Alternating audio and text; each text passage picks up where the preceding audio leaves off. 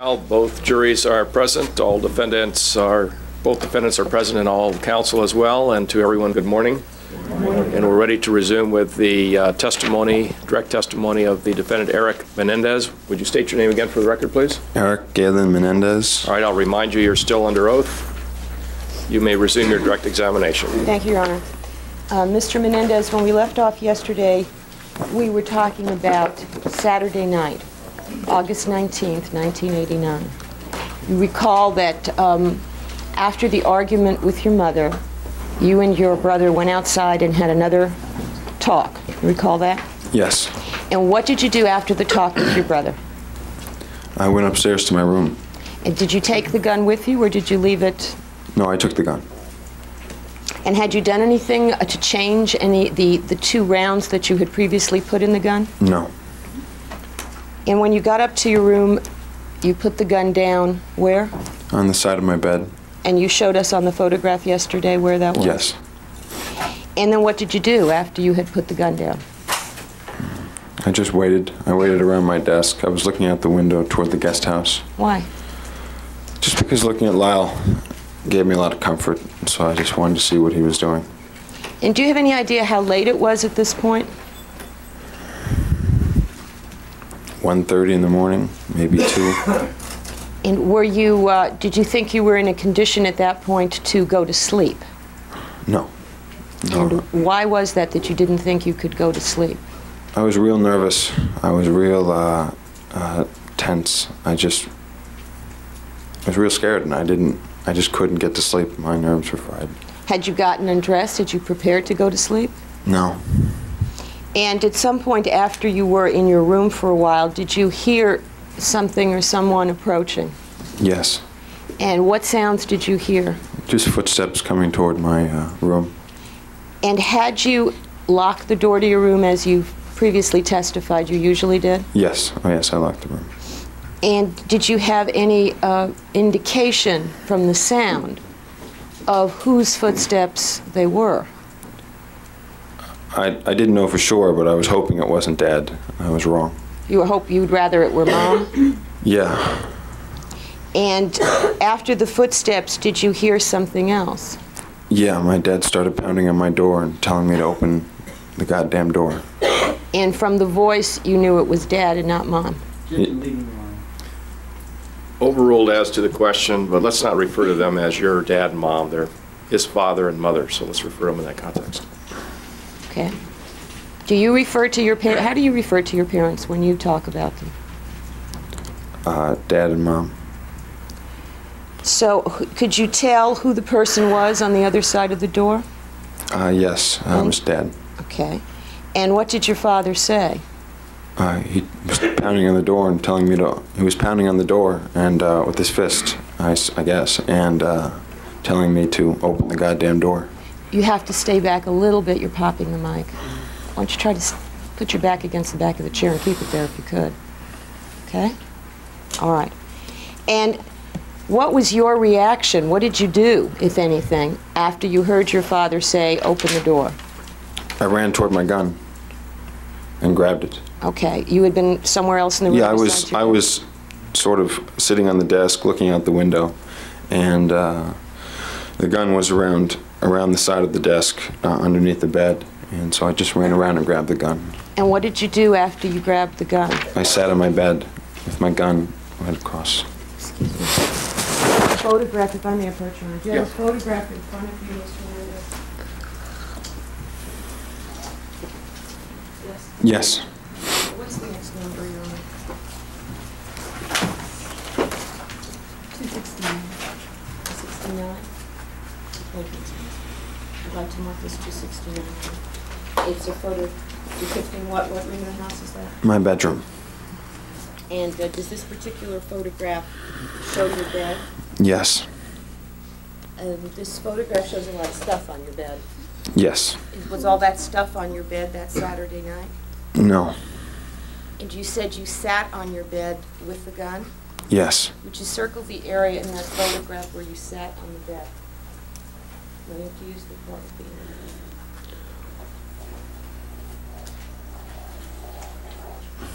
And from that place, from the foot of your bed where you circled, in what direction is the door that leads into your bedroom?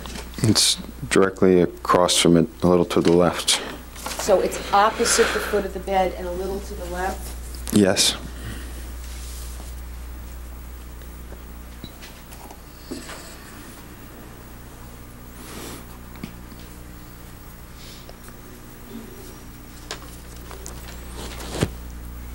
And what was your emotional state with your father banging on the door and demanding that you open it? I was so scared. I didn't know what was going to happen. I thought my dad was going to break down the door. I certainly wasn't opening the door, and I was just holding the gun across my lap, shaking, and I didn't know what was going to happen. You didn't unlock the door on this occasion? No. And why was that? Why didn't you unlock the door on this occasion? Because I was afraid I wasn't going to let my dad in again. He hadn't talked to me all weekend, and now he was suddenly pounding on my door and yelling, and I was scared. I didn't know what was going to happen. Did the conversation and the argument that you had had with your mother earlier that evening have anything to do with your not being willing to open the door? Sustained. Was there anything that had happened earlier that evening that contributed to your unwillingness to open the door, or to the way you were feeling, or both? To the way I was feeling, more than not, but yes, it was partly what Mom said to me, and partly just how my dad was yelling and pounding on the door, and the fact that Lyle was all the way across in the guest house. Okay, did you, how long did this go on with your father pounding and yelling? Maybe a minute. And what was going through your mind during that minute? What was going through my mind was he was going to break down the door. And what were you going to do? Were you thinking, what would you do? Yeah. Wait for the question, please.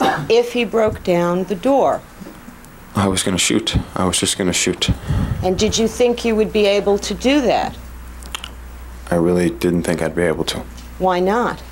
I was just frozen. I was shaking, and I knew what he was going to do. Or at least I thought he was going to break down the door. And I was saying, I got to shoot him. I got to shoot him. And I remembered I only had 2 shells in my gun, and I was saying, oh my God, I'm going to die. Because if I miss him or if I hit him, Mom's still in the house, Lyle's all the way in the guest house, and I didn't know. I didn't know what was going to happen.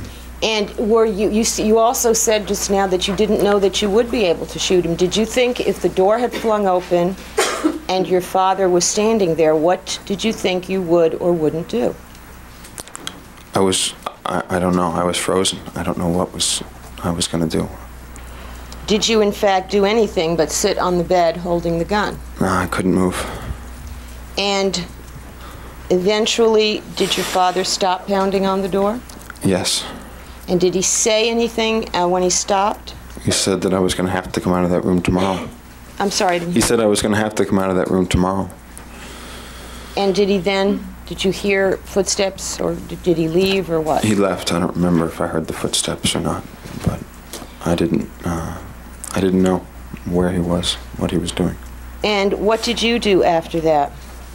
I just sat on the bed for a little while, and then looked out toward the guest house to see if I could sort of wave Lyle down, but I couldn't, and I wasn't leaving that room, so I just waited. Let me ask you something. You heard Detective Zoller testifying yesterday that your room, the windows in your room, don't open to the guest house. Do you remember him saying that? Yes. Is he right or wrong? No, he's wrong. In fact, your room has windows on 2 sides, or had windows on 2 sides. Both sides of the desk, one right across from the bed and one right before the bathroom.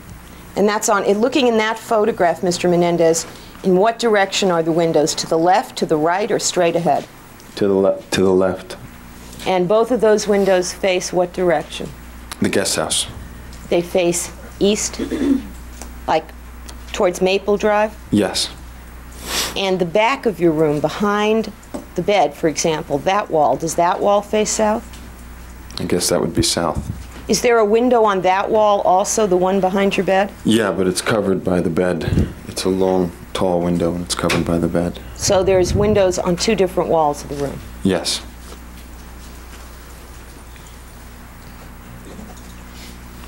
When you were sitting on the bed and your father was outside the door, did you have any thoughts about whether or not 2 rounds of ammunition could or couldn't kill someone? I didn't think it'd be able to kill my dad, but even if it did, I knew my mom had a gun in her room and in her closet, and I thought maybe I'd have to jump out the window. All these thoughts were going through my mind. How did you know your mother had a gun? Because she bought the gun the year before. Did you think there was one gun in the house, or did you think there were more than one gun in the house? No, there were 2 rifles and I believed it was a pellet gun, but I knew there were 2 rifles. You popped a pellet gun, you said? There was a 3rd gun, I thought, that was a pellet gun. And was that a long gun, like a BB rifle, or was it a pistol-type pellet? No, it was a long gun. Now, with respect to one of these rifles, you say that you knew that your mother had purchased it a year before? Yes. And how did you know she bought a gun a year before? Because I was with her. And where did she buy it? In Woodland Hills, it's right across the street from the Topanga Mall. I think at the time it was called Sports Mart or something like that. Okay. And how did you come to be with her when she was purchasing a gun? I don't remember how I came to be with her. We were in her Mercedes. She had a convertible, and she said I had to get something or something like that. And we went into the Sports Mart, and I sort of just wandering around because all the sports things. And she bought the gun. She came out with it. And you met up with her again outside the store? I don't remember if I met up with her before, but I remember walking toward the car and asking her what was that, because she had a long box, and she opened it up before she got in the trunk. And she showed you? Yes. And did you, and it appeared to be what? What was in the box? It was a wooden, partly engraved, brown and black gun, long rifle. And did you ask her anything about it? Yeah, I asked her, why'd you buy that? And what did she say? She said, I'm going to kill somebody. Actually, she said, I'm going to kill someone. Someone. And did you ask her who? No. I had some ideas, though. Did you ask her why? No, I didn't ask her a single question after that. She just put it in the trunk. Well, why wouldn't you ask your mother, or why didn't you ask your mother who she was going to kill or why she had bought a gun? Because... Objection, I believe it's hearsay unless it only goes to state of mind. Well, the question is, why would he or did he ask the question? So at this point, it's not hearsay. It just goes to a state of mind, and it's not anything else. I'll withdraw the question. But do you... All right, you're with your mother. She's bought a gun. She says she's going to kill someone. Is that right? Yes. Is your family the kind of family where you ask each other a lot of questions, communicate a lot? No, you don't ask each other a lot of questions, especially with my mom, the way she was. She was doing a lot of strange things, and at the time she was really taking her medication heavily. She was taking like 13, 15 pills a day. She was disappearing a lot, and she was going into a lot of her rages often suddenly, and I was afraid of her. I mean, afraid of her outbursts and so on, and the fact that she wasn't completely stable and so on. So I thought I knew why she bought the gun. Well, did you think she bought it to kill herself, to kill your father, to kill you? What? To kill a stranger? To kill birds? What? Speculation. All right, it just will reflect the witness's state of mind, and for no other reason. You may answer the question, what was your state of mind? Okay, she didn't tell me why. What I thought was that she was either going to kill Louise or one of my dad's other girlfriends, or she was going to kill Dad. I was hoping the latter. Yeah, you were hoping the latter for your sake, for her sake? For my sake, so the sex would end. Now, do you remember the date of this purchase of the rifle by your mother? I know it was the summer before. I don't remember the date. Do you think it would refresh your recollection if I showed you the receipt for the purchase of the gun? Yes. And I have a white piece of paper on which is scotch taped a yellow credit card receipt. Will you mark that 270? Yes. First of all, Mr. Menendez, let me call your attention to the signature on the bottom of this page. Do you recognize the handwriting? Yes, it's my mom's handwriting. And do you recognize this as a receipt for the purchase of a .22 caliber rifle or .22 caliber gun? Yes. Okay. I was just looking at what the store was. The receipt just says Best Products, Northridge, California. Is that right? Yeah, that wasn't where, though. It was bought. Can't hear you. Oh, that wasn't where it was bought. I don't know why the receipt says that, but It wasn't the name of the store, but that's the imprint on the Judge receipt. Alidi? Sustained. You don't remember the name of the store being Best Products? You no, it wasn't Best Products. I don't believe. I thought it was Sport Smart. It was right across from the Topanga Mall. Okay. Does this appear to be a receipt from the summer of 1989 for the purchase of a rifle by your mother? Yes. And what's the date on the receipt? Can you read it? The month is in the middle. 6/29/88. June 29th, 1988. Yes. And does that refresh your recollection as to when it was that you were with your mother at a store where she bought a rifle? Yes.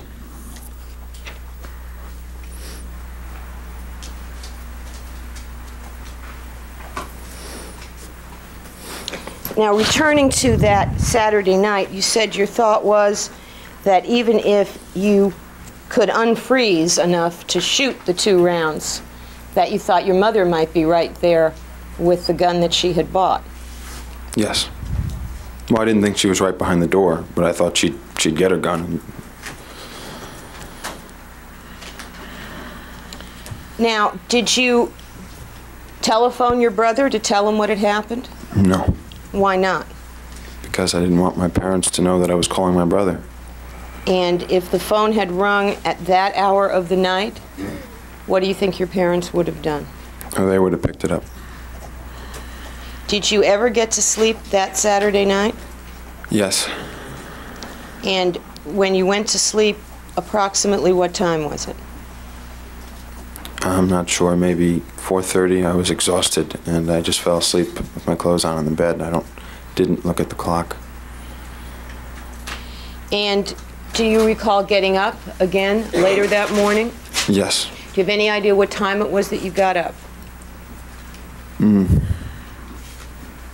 I woke up out of my nightmare, and I just woke up, and I saw that it was daylight, so I just, I don't remember if I took a shower. I'm not sure. I just went over to Lyle's guest house. Do you know what time you woke up? Yes or no? No, I don't. Okay. But after you woke up, first of all, before you went to Lyle's guest house, did you determine whether or not your parents were awake or still in their room or what? I listened at the door to see if they were outside, and I figured they probably were not outside of it. So I opened it up, and I mean, I can see my parents' windows, but I can't see their bed from my room. I can only see if the light's on or off. And I thought they were probably still inside. Did you hear any sounds that told you they were outside the bedroom? No. So did you leave the house? Yes. And did you take the gun with you, or did you leave it in your bedroom? I put it in my closet. And did you hide it in some way or conceal it in some way? Yes. And then you went to the guest house, and did you see your brother there? Yes. He opened up the door. And did you tell him about the night before? Yes. About what had happened in your room? Yeah, I told him what happened with Dad. And did you then leave the house? Yes. And did you have any kind of understanding with your brother about your coming back at any point during the course of the day? Yeah, I had told him, I believe, that I would come back around noon or somewhere around there. And what was the purpose of your coming back at noon or somewhere around there? Partly because Lyle just didn't want to be in the house all day alone, not knowing what my parents were going to do, and partly because I was so worried. I wanted to know if they had talked. Now, what was the purpose of your brother staying there that day versus you leaving? So so we wouldn't be together, and the other so that Lyle would be able to stay home and sort of hang around my parents to see if to see any signs, to see what they, what kind of mood they were in, whether he thought they were still going to kill us, or whether they were just angry, or whether they actually wanted to talk. Just sort of get a feel, and hopefully start a conversation. And as of that Sunday morning, was that a sunny day? It was a sunny day. I wasn't very hopeful that anything was going to happen, though. Were you fearful that morning, or was it like another sunny day and you didn't want to think about it? No, I was fearful. I mean, from Saturday night, that was the idea for Lyle to stay home and see if Mom and Dad would talk. But after what happened the night before, I just wanted to get out of the house, and I didn't think that Dad was going to be in too good of a mood. So you didn't think anything, did you consider whether or not anything had improved in the family? No, I thought things were getting worse. And let me go back with you for a moment. From Tuesday night, when you first revealed things to your brother, until Thursday night when your father attacked you, between those 2 days, what was your general emotional state? Before you knew that Dad had been threatened, before Dad came after you, what was your general Again, emotional let's refer to him as his father and not yours. Right. No, it certainly wasn't mine. Okay, then rephrase the question. What was your emotional state between Tuesday night and Thursday before you were confronted by your father in your bedroom? I was just real anxious about what the conversation between, I mean, before Thursday I got home. Before Thursday you got home, yes. Yeah, I was just real anxious about what Lyle's conversation with Dad was how it was gonna turn out. I was sort of praying it would turn out well, and worrying that it wasn't. So you were worried and anxious, is that a fair statement? Yes. Now, after Thursday, after the confrontation with your father in your bedroom,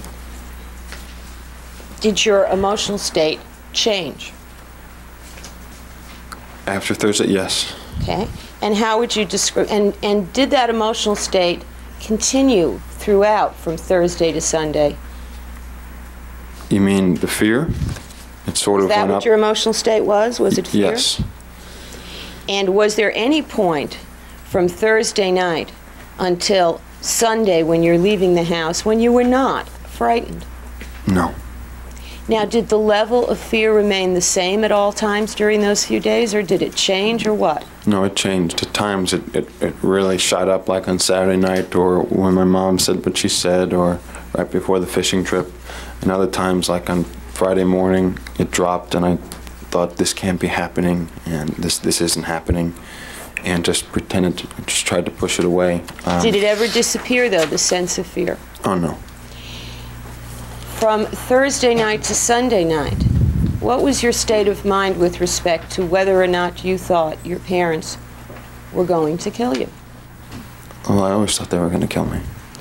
And was there any change over that period in how soon, how immediate you felt their potential of killing you was between Thursday night and Sunday morning? Yes. And up until this point, Sunday morning, at which point did you think their threat of killing you was most immediate? Right before, the night before, Saturday night. When your father is outside the door? Yes. So you leave home Sunday, and did you come back midday like you had indicated to your brother that you would? Yes. And when you came back, was there a conversation with him such as he has testified to, where he told you what he thought was strange and what was going on in the house? No, I don't believe he had actually gone into the house yet. Okay. And if I remember correctly, I was saying, Lyle, the whole idea is for you to be able to find out what's going on. And I said, I don't care if you're afraid to go in the house. You got to go in the house. Because if you don't go in the house, we don't know what's happening. And, did he seem afraid?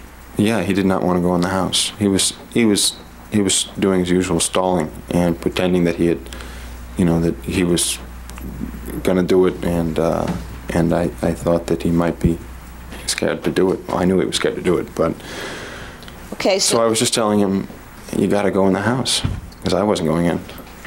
See, did you park somewhere where you believed your car would not be observed? Yeah, I parked in the back alley. Is there a fence that separates your property from the alley? A solid fence? Yeah, well, there's the fence of the tennis court, and then the fence of a walkway, and then the guest house. And there's a long alley that runs all the way down the houses. If someone is on your property and the fence is there and the gate is closed, could someone see your car from on the property? No. Is that why you parked back there? Well, yes. Objection sustained. The answer is stricken. Why did you park back there? Well, so my parents wouldn't know I was home. And did you leave again after you talked to your brother midday? Yes. And did you get home late that night or later that night? Yes. Did you get home later than you had told your brother you would? Yes. And what was it, what feeling, if any, kept you from getting home earlier? I just didn't want to be at home, and I just really didn't want to have contact with my dad. Why? What were you feeling? I was scared, and I was supposed to meet home around 7:30 or 8 or something like that, and I didn't get home till much later. And when you did get home much later, did you see your brother again in the guest house? Yes. And did you have a conversation with him? Yes. And did he then tell you of things that affected the way you felt? Yes. And the things that he told you, how did they affect the way you felt? What effect did it have?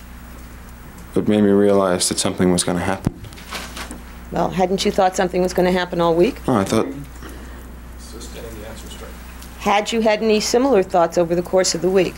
oh, I knew something was going to happen, but I was hoping that things were turning, going to turn the other way as soon as Lyle had a conversation with Mom or Dad, and he did, and it made me realize that something was definitely going to happen. Well, based on what Lyle told you, you independently, you're telling us what you independently felt, that in your own mind something was definitely going to happen. Is that what you're saying? Yes. It's not that your brother had to tell you that. Objection, leading. Sustained. You knew your parents also, did you not? Yes. You had your own relationships with them? Yes, I knew them in some ways better than Lyle. And based on what he told you, did you, within your own head, without any prompting from him, feel things were about to happen? Yes.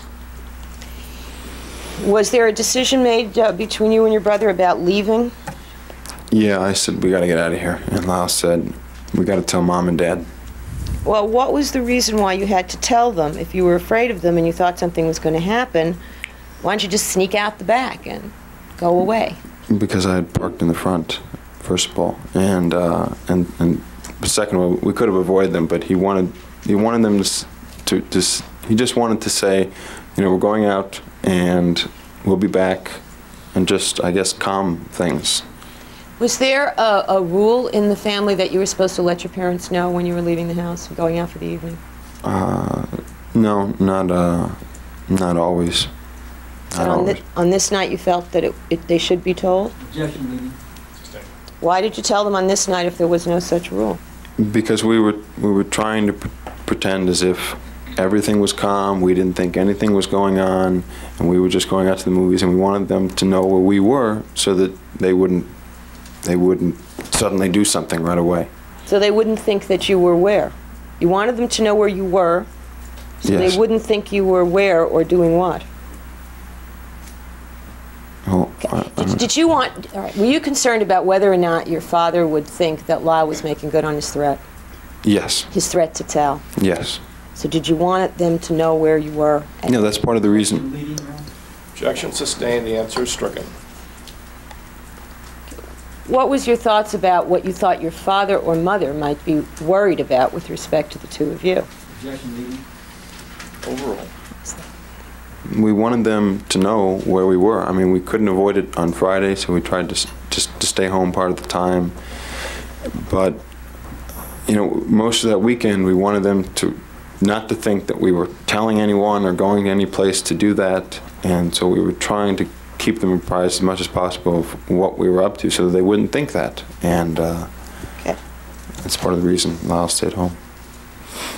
So did you and your brother then go to the house in order to tell your mother that you were leaving? Yes. And Can you tell us what happened when you got to the house? I went, we went through the kitchen to the back area, and Lyle went through the kitchen, and then there's the den. I don't know if you have the diagram. Yeah, we have the diagram. Yes.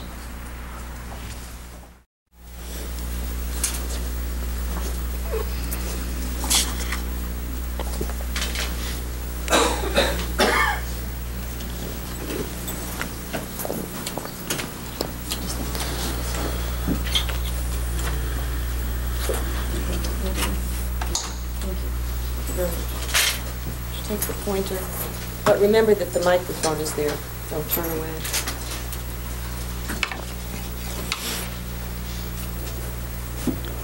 Okay, then would you show us with the pointer? Are you oriented on the diagram?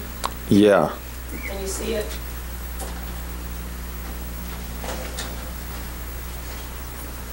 Do you need your glasses, which are in front of you? Yeah, that would help. The diagram isn't exactly right. Well, rather than correct It's really off. the diagram. All right. If I may approach forward, Yeah, it's easy enough. just slow down. This is the front door. Do you understand that? Yes. Okay. And when you entered the house through the front door, was there a living room to the right and that paneled study to the left? Yes. And then was there a dining room beyond? Yes. Now, is this what's throwing you, this indication of stairs? Yeah, There partly. are no stairs, there are. No, there are no stairs here.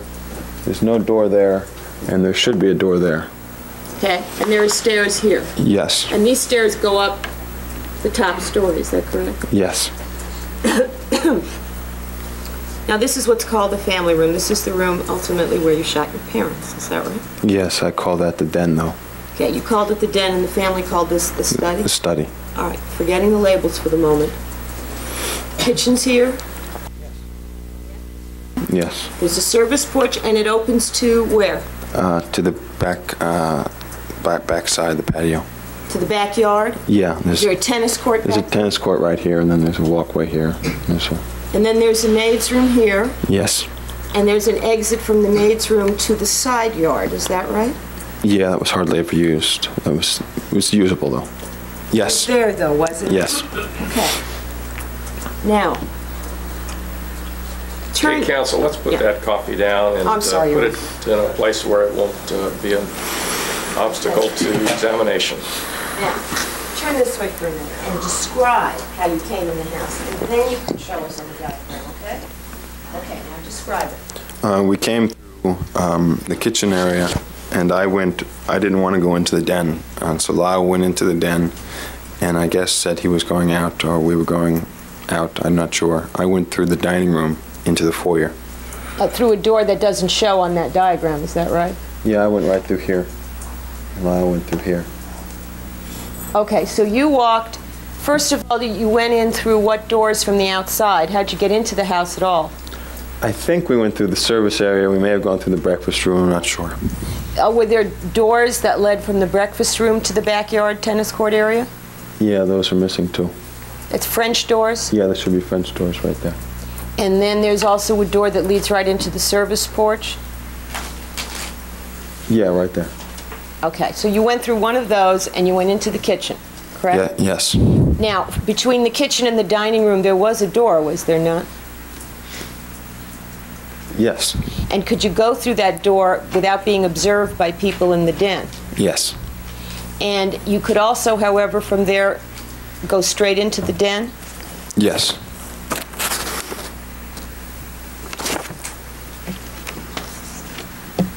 What I'd like you to do, I'd like you to draw on that diagram the door that you went through approximately, in the approximate position between the kitchen and the dining room. Can you do that, you think? Sure.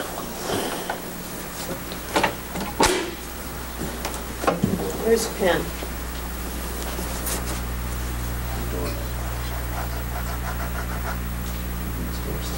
Okay, if you're whispering to me, it doesn't make any difference. Nobody can hear there's you. a door right there. It's one of those doors that come open like this. Swings open? Yeah. There's a door there. and there's the door there. And when you're in, stay here for 1 second. If you, There's no door there. there's no door there, so you're drawing a solid line on the other side of the dining room. Yes. And on the ground level, there's no stairs here either, is there? No. And this, what's called the entry here, what did your family call this area? The foyer.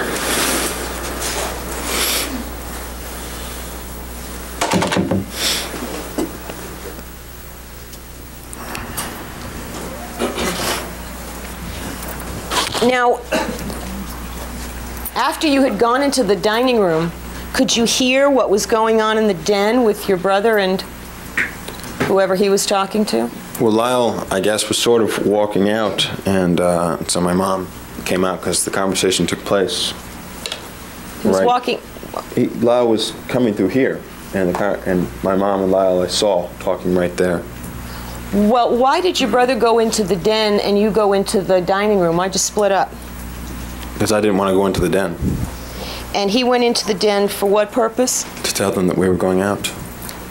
And did you then cut through the dining room and go out into the foyer? Yeah, I went right down into here, actually. There's no door, but it's like an arch that leads into the living room.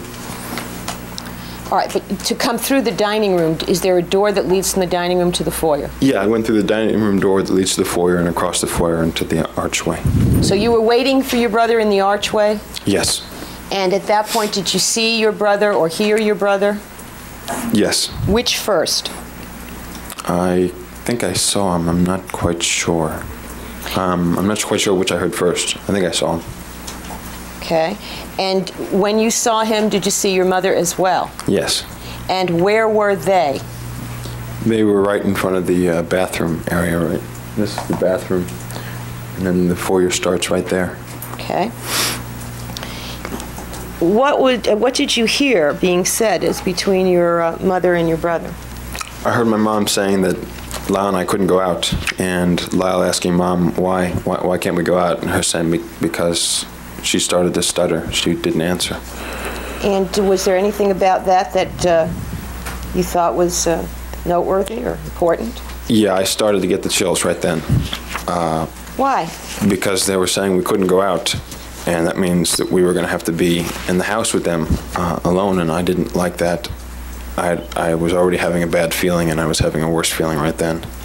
Was there anything that you had to do the next day where you had to go to bed early, or anything that Lyle was supposed to do that? No, it was a summer day. There was no school. There was no tennis in the morning. So there was no particular reason why you'd have to go to sleep early to get up early? Yeah, that's why it was so strange. I mean, I thought they would just say, okay, I guess. But when she said, no, you can't go out, and then she wouldn't answer Lyle as to why, I was really starting to feel it. What did Lyle say to her when she said, no, you can't go out? What did he say? He was saying, why? Why can't we go out? And how did he sound to you? He sounded, I don't. You don't remember? I don't remember. Okay, and then your mother started to answer him? She didn't. She started. She's saying because, and she ended up saying because I said so, because I say so, and that's when my dad came out. Did Lyle ask her again before your dad came out, or did your dad come right out? I think my dad came right out. Where did he come from? He came from the den. Could you see he came out? Yeah, I saw him come out, and he said, "Shut up, kitty." Objection are vague as to whether it's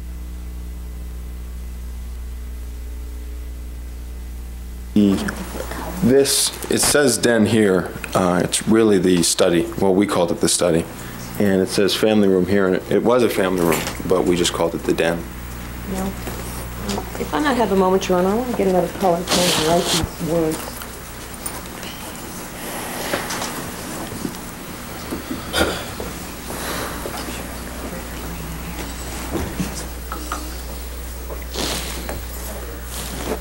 If I may approach you. Yes. Mr. Menendez, what we'll do is we'll put underneath these labels what your family called these rooms. This one here, That was paneled room. the study. The record should reflect I've written the word study under the word den. This one here, labeled family room. It was called the den. And the record should reflect I've written the word den under that. This is all being done on Exhibit 6. And this, For the record, there are 2 with 6 inches. we'll correct the other one later on. Here we have the word entry, and your family called this area the house. The foyer. And the record should reflect I've written that word under entry. For the record, the witness has indicated that his father came out of the family room as laid originally on that chart. It now says den in red letters. Is that correct? For the record, that's what I understood his testimony. Okay, let's not have this conversation. Let's ask a question of the witness and we'll get an answer. So, using both words now that are on the chart, which room did your father come in? The family room / den. And when your father came out of that room, would you tell us and show us what he did? He said, "Shut up, kitty." Now, I saw you made a gesture with your right hand. Yeah, he used his hands a lot. In that particular gesture, had you seen that before? Yes, he did that when he wanted you to shut up, or he wanted you to stop moving, or he wanted you to be still. He just went. That's a sharp, cutting type motion? Yeah. And did you see him use that to shut your mother up over the course of the years? Yes. And when he said, "Shut up, kitty," what'd your mother do? She shut up. And what did your father do? He told Lyle that he wasn't going out. And did he say anything else? Yeah, he told me to get up to my room. He said he'd be there in a minute. He pointed to my room. He pointed.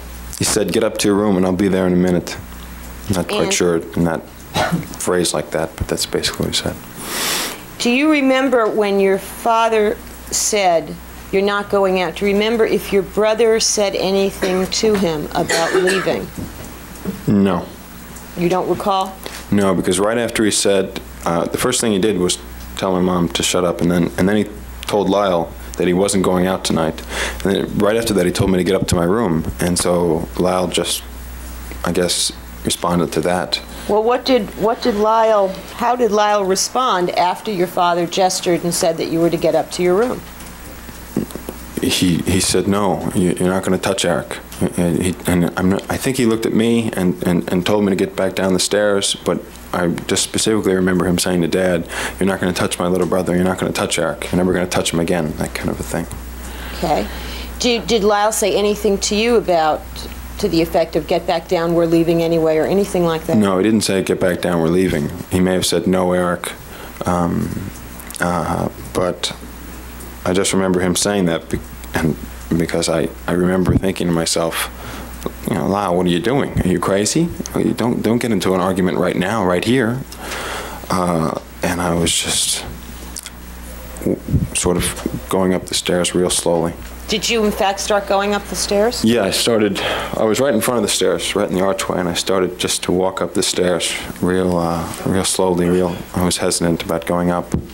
When your brother said to your father, "You're not going to touch Eric, you're not going to touch my little brother again," did your father respond? Yes.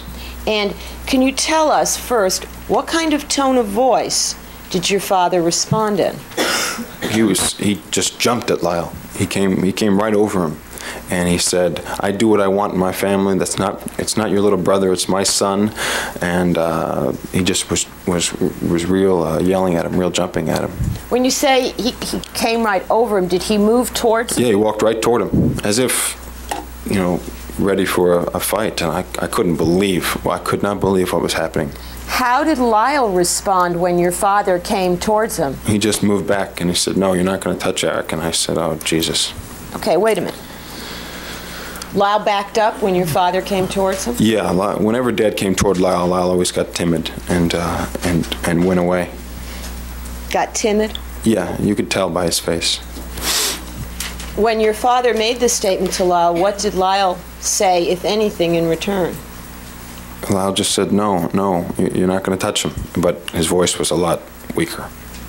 Did Lyle say anything about still wanting you to go out with him or wanting to leave? He may have said we're leaving, and my dad just when he started, he doesn't really stop. It's like a rush of wind. It's like a hurricane. He just, and he just said, no, he's my son. I say what I want in this family. He's not your little brother. You're not going out tonight. And Lyle was saying, no, you're not going to touch him. And he said, don't tell me what to do. And he was coming closer. And he just ended it by telling me to go back up to my room because I was sort of lingering on the stairs. So this was up and back between Lyle and your father? Not really up and back. It was Dad saying what he was saying, and Lyle sort of squeaking in, no, you're not going to touch him, no, you're not going to touch him. Okay, well, Lyle was answering. He was trying to say something. Yes. But was the tone of voice different as between the two of them? Yes. And then your father, did he say something to you again? Yeah, I guess he saw me lingering on the stairs, and he said, get up to your room.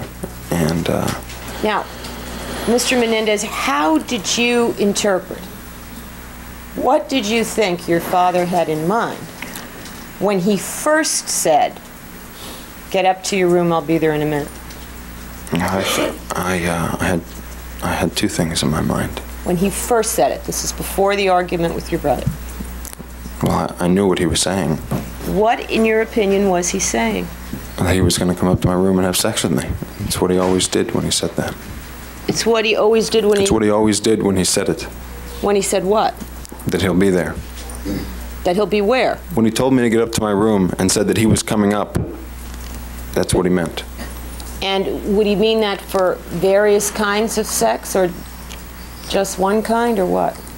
For various kinds, but it really depended on how angry he was. Sometimes he said, go up to your room and I'll be there in a few minutes. Sometimes he said, go to your room and I'll be there in a minute. And you could tell by the tone of his voice or how angry he was what type he was going to have. What type did you think he was threatening you with when he first said, get up to your room on Sunday night? Sex.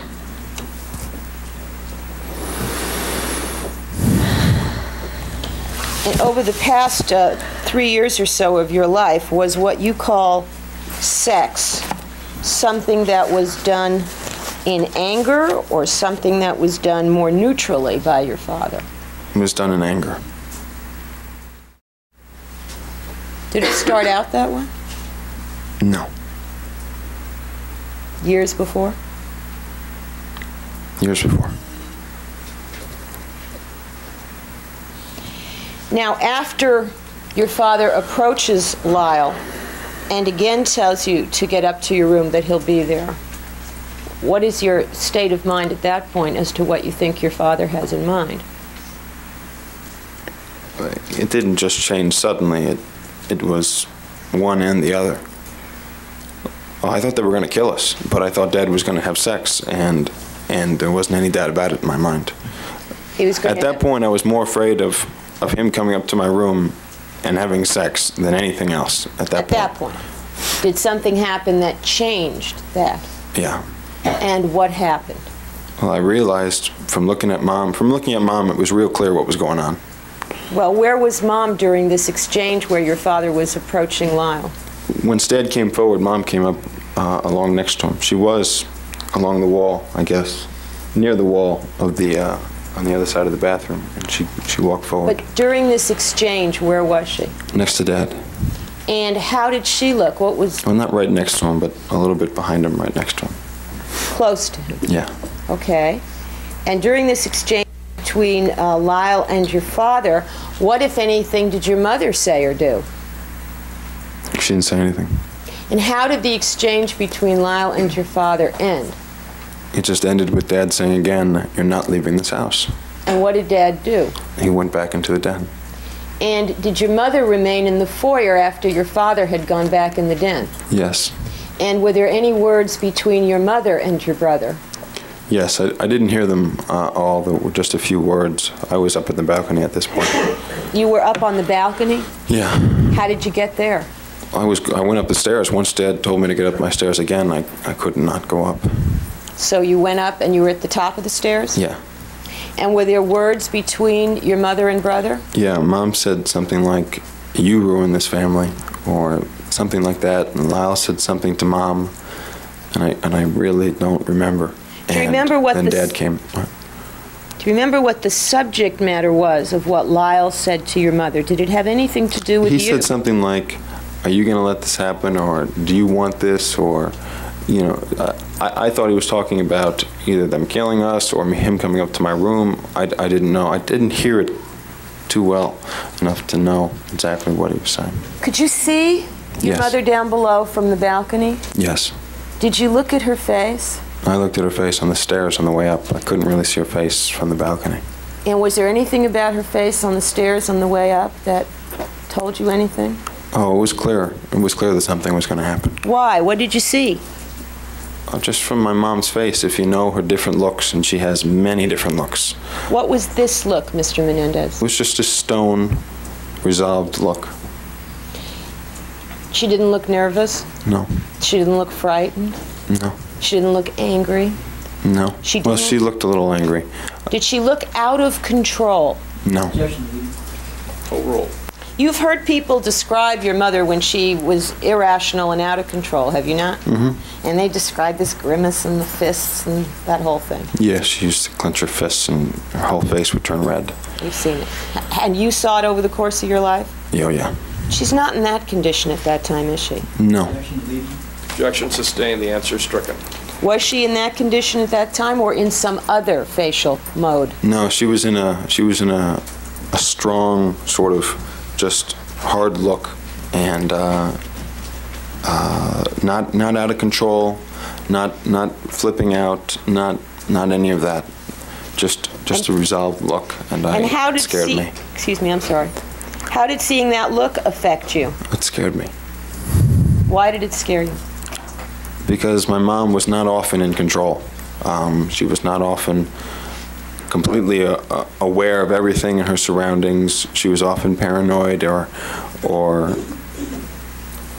not good with words. She would something would just set her off real easy, and a conversation like this where Dad was yelling at Lyle or Dad was yelling at me, she would take his side immediately and get angry. Take whose side immediately? She would take Dad's side immediately and get angry with us and either reiterate what Dad was saying or continue to say what Dad was saying or just sit there, but really with this angry look on her face and this scowl.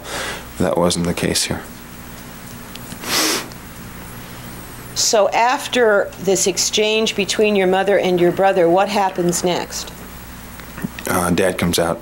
Comes out of where? Of the den and grabs Mom. The family room / den? Yes. And he grabs your mother? Mm-hmm. And what, if anything, does your father say? I don't remember. He's, come Don't on, remember? or don't waste your time. I don't remember. Okay. Try not to say things you don't remember, okay? Okay. All right. What happens next after your father says something to your mother? They go back into the den and close the door. Now, could you see them close the door? Did you hear them close the door? I saw the doors close, And how could you see that from the balcony? as you can see it from the balcony. Does the balcony look down on both sides? Yes. Well, there's the stairs goes up, over, and then there's the hallway and the balcony. So it's sort of like in a circular, so you can see down. The stairs aren't circular, but it ends up going in sort of the outer edges of a square, let's say, and you can see in the middle of the square. Okay, so there's like an open rectangle. Yes. And what you're calling a balcony is sort of like a gallery, is it not? It's a straight corridor Yeah. that's above the staircase, but then there's an opening and you can see down. Right. And were you watching your parents when they were out there in front of the family room den during this argument? Yes. Were you, how carefully were you watching them? I was really watching them. I was really scared, and I was really wanting to know what was happening. I mean, I was looking for any sign to see what I thought was happening was not happening. And Okay. I just saw him go back into the den. And you saw the doors close? Yes. Now, at that point, Mr. Menendez, what did you think was happening? I thought my dad was going to come up to my room and have sex, and I thought they were going to kill us. You thought both things were going to happen. Yes. And at that point, did your brother come up the stairs? Yes. And did you say anything to your brother? Yes. Okay, now, what do you remember saying to him? I remember. Best you can recall. I can't let him come into my room. I can't. It's not coming into my room. I can't let this happen. Okay. And what did your brother say to you? He said, "Don't worry about that." Well, he didn't say, "Don't worry about that." He said, I guess he said, "Don't worry about that. It's happening now. What are you talking about?" Something like that. Okay. And what did you think already, before your brother said anything to you, what did you think was going to be the result of that night? That I was going to die. And what about your brother? Well, how was he going to do that night? Oh, you could tell. I mean, he didn't. No. What did you think was going to be the condition of your brother? Oh, I thought he was going to die night? too. And die at whose hands? My parents. And when your brother said, "It's happening now," is that what you already thought?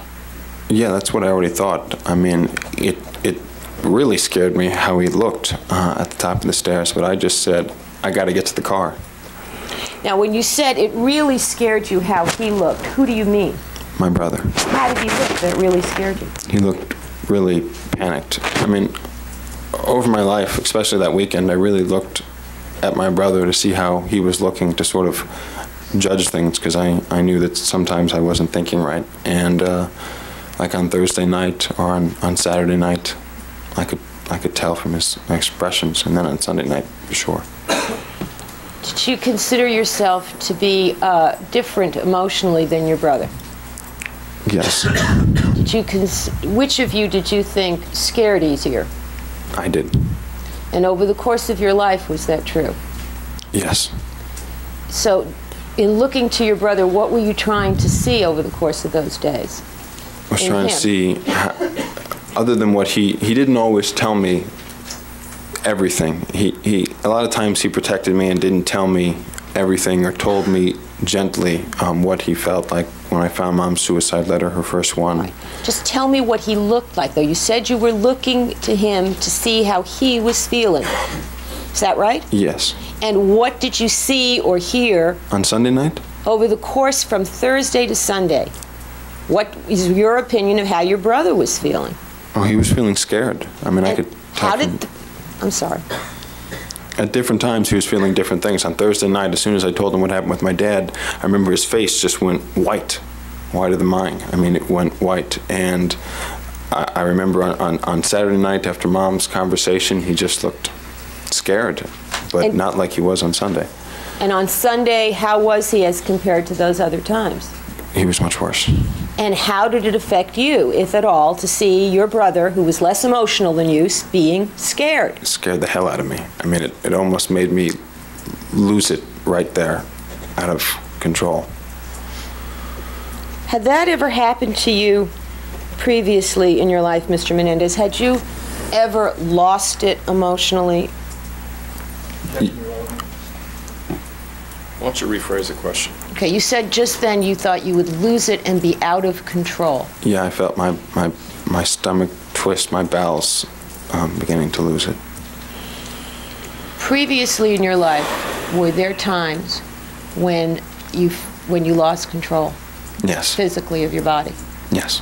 And were those moments when you were feeling what? I was feeling too stressed out, too scared, too nervous. Now, on this occasion, with your brother appearing frightened on the stairs, could you compare that to any other occasion in your life? Yes. Okay. Was it the same as other occasions, different than other occasions, the worst, the best, what? It was worse than other occasions, but on the other occasions I let myself go. I would just sort of shake on the floor, and on this occasion I knew something was happening. I couldn't do that. So you couldn't lose control? I was losing control, but I wouldn't let myself. I was fighting myself. It's hard to describe. Was there anything in your past that you were aware of, consciously aware of, that was as frightening as what was happening that Sunday on the stairs?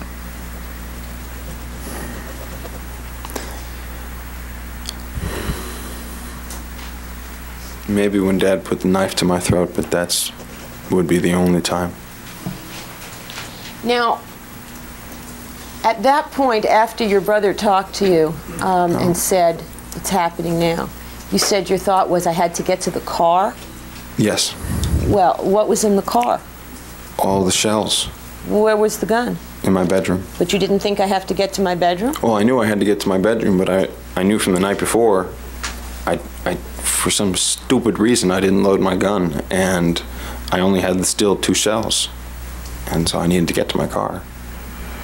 Okay. Where did you go first, the car or your bedroom? My bedroom.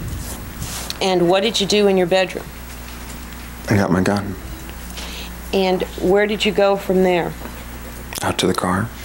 Now, Mr. Menendez, did it occur to you to simply close the door to your bedroom and sit on the foot of your bed on Sunday night with the 2 shells in your gun and wait for your father and mother to come? It flashed through my mind. And why didn't you do It that? flashed through my mind to barricade myself in my room, but I knew I wouldn't be able to do that. Why not? Because I panicked whenever something like that was happening. Well, how many times before had something like this happened to you? A lot. Not like this, but them coming into my room a lot. I mean, before almost all the times with the sex, I would say to myself, I'm not going to let this happen. I'm going to stop it. As soon as he comes into my room, I'm going to fight him. I'm going to jump on him. I imagine myself on a ledge, jumping down on him, all kinds of things to stop the sex. And whenever he came into the room, I just crumbled, and I couldn't do it. Similar like Saturday night. And so did you think on Sunday night that if your father was coming into your room or your mother was coming into your room, did you think you were going to fight back, or you could have at that point? No, I knew I couldn't. Not when he was right in front of me. You recall testifying here that when your father would get angry with your brother would get timid? Yes. Do you recall hearing the testimony of various coaches that when your father would be on the attack verbally with your brother would go frozen? Yes. When your father would be on the attack with you over the course of your life, would you have a similar reaction? Oh yes. I froze. I went dead. I usually started to lose control of my body, but when Dad was doing that to me, Lyle usually tried to come over and protect me and help me. But my point is, did you fight back over the years with your father? No. Did you verbally resist? No.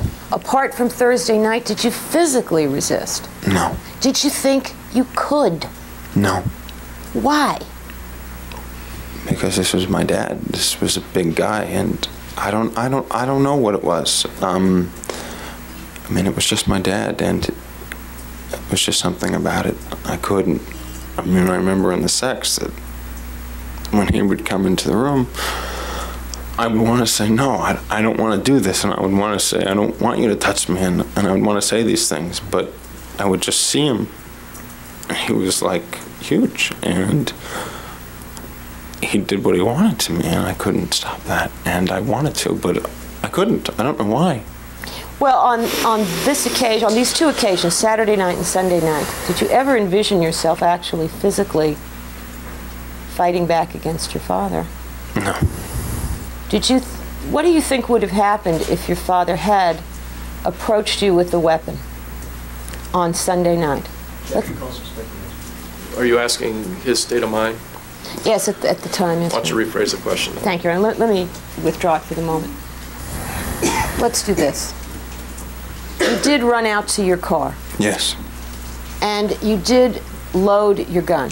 Yes. What did you do with the 2 rounds of birdshot that you had put in the gun on Friday? I unloaded them. And why did you do that? Because of what the man said on Saturday. The man said that they weren't good for protection. Yes. And did you then load the gun with the new ammunition? Well, actually, what the man said was that they weren't good for protection because they were these teeny little things that... Question was, did you then load your gun with the new ammunition? Yes. And do you remember how many you put in? I don't remember. It was dark, and I just was reaching in, grabbing them and loading them. I think it was 5. I think I loaded it all the way that I knew how. All the way without having to slide the pump down? Yeah, I'd slide the pump down and then put in another shell like he described up here. Like Deputy Van Horn described? Yeah, Did you do that? No, I didn't do that. So you put in as many as you could without having to do that? Yes. And are you sure you put in all new stuff? It was dark. I tried to do that. I'm sure. I'm pretty sure. I mean, I tried to do that. Now, at that point, then, you had a loaded gun, correct? Yes. So why didn't you just wait and see what your father and mother were going to do? Because I was thinking they were coming out. I only thought I had seconds. I thought they were, as soon as they came out of the room, that I was going to die. I had to get to that room before they came out. And going back for a moment to the previous question I was asking you concerning your state of mind, what did you think you would have done if, as you were going into the house, the den doors open and your parents are standing there with firearms? What do you think you would have done? I just would have froze. Excuse me? I would have froze. Were you afraid of that? Yes, I was very afraid of that. I was terrified of them actually getting out of the room. And confronting you with a weapon? Objection, meeting. Sustained. Question was, what did you think you would have been able to do if they had confronted you with a weapon? Nothing. Now, do you recall as you were going into the den, Mr. Menendez, do you recall thinking something about what your parents were about to do? Yes. And what was the thought that flashed through your head? That they were going to take my gun.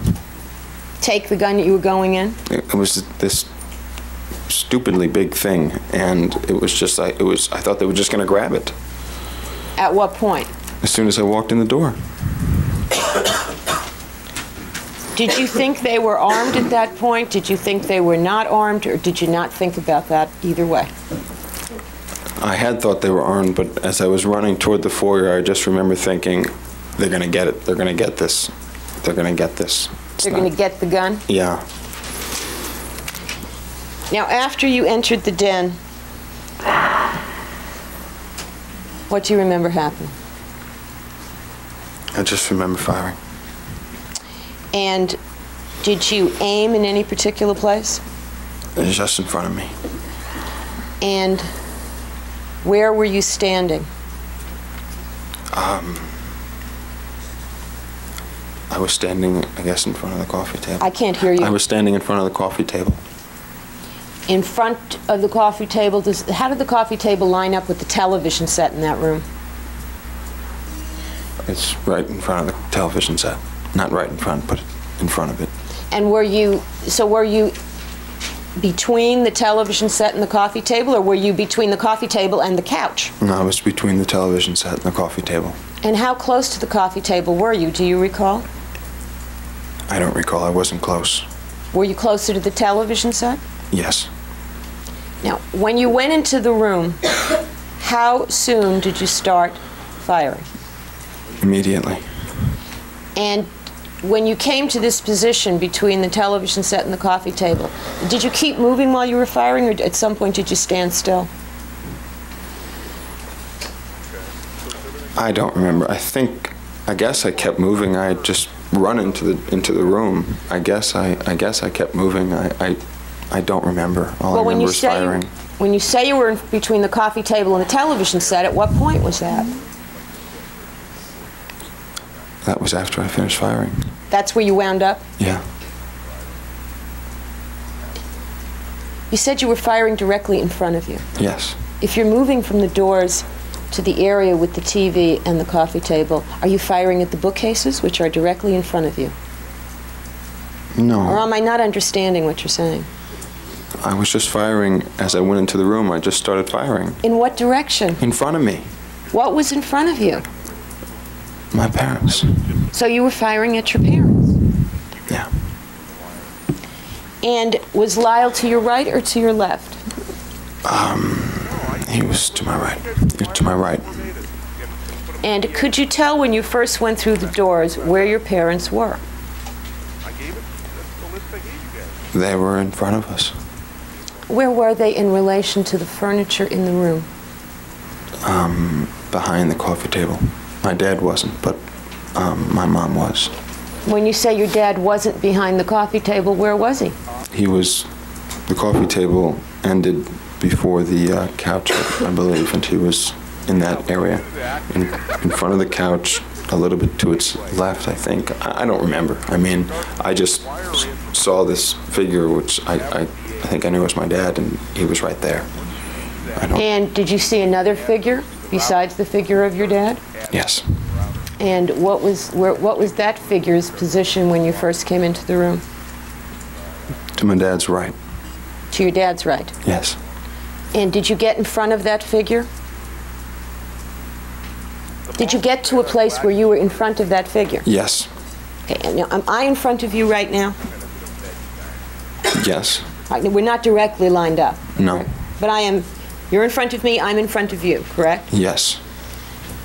And do you know if you lined up directly with that second figure or if you were off to the side? I don't know. I don't know. I just walked into the room, I just started firing, and I don't know. I didn't think about these things. I didn't think, where was this, where was that? I just started firing, and I don't know. Okay. Did you fire at the second figure? Did you fire at the first figure? Do you know if you fired at both? I don't know. Did you ever get any closer to either of the figures than the area between the television and the coffee table? What? You don't understand my question? No. Let's start again. How far away from the coffee table were you when you remember firing right in front of you? I was as close as I was. I didn't think about it. Well, were you? I know I ended up 2 or 3 feet away. 2 or 3 feet away from what? The coffee table. 2 or 3 feet away from the end of the coffee table or from the side of the coffee table? From the middle of the coffee table. The coffee table had 2 ends. I was 2 or 3 feet away from the center. So you were 2 feet away from the edge of the coffee table? The edge of the center. So say this is the coffee table. Yes. You're 2 feet back from it. Yes. You don't want to come right out and blurt it. Actually. And that's where you were, you say you ended up? Yes. And were you farther away before that point?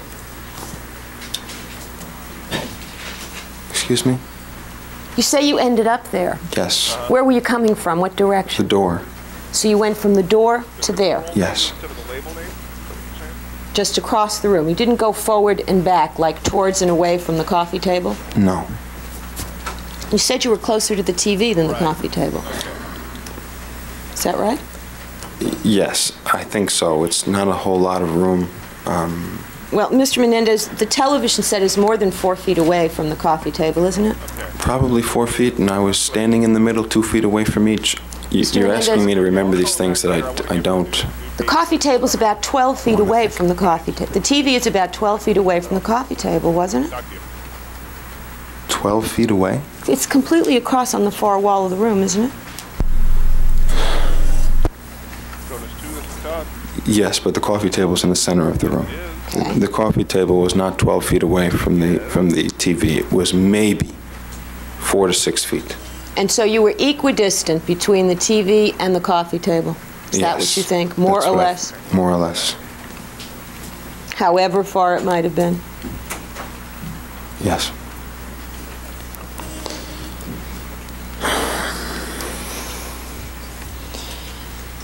And when you ended up, wherever you ended up, was the firing over? Yes. And what Yes. had stopped the firing? Why did it end? I just fired as much as I could. And how much was as much as you could? Did you empty the gun or Every did shell I had. And after you had done that, did something happen? Yes. Yes. When you, after you had stopped firing, was the condition of the room different than when you started? Yes. What was different about the condition of the room, not the people? didn't really see the condition of the people. I just saw there was a lot of smoke. It was dark. There was light coming in from the hallway, from the TV, and it was real eerie. The TV was making illuminating lights, and it was horrible. Was it darker before the shooting or after in the room? Yeah, I was just on the phone. Before. It was darker before you shot? Yes. I don't understand. You said there was smoke in the room after. Sustained, rephrase the question. Did the smoke make the room darker, Mr. Menendez? The smoke made it harder to see, That's what I'm asking you. but it wasn't. All right, rephrase the question. Was it harder to see in the room after the shooting or before? After. When you went in the room, were the room lights on? No. Was the television on? Yes. After the shooting, was the television still on? Yes. Were the room lights still off? Yes. Was there now smoke in the room? Yes.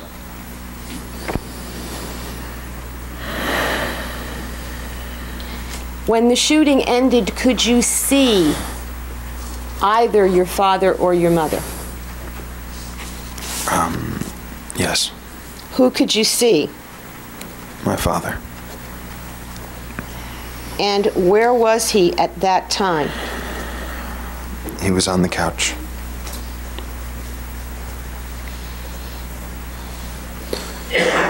Could you see your mother? No.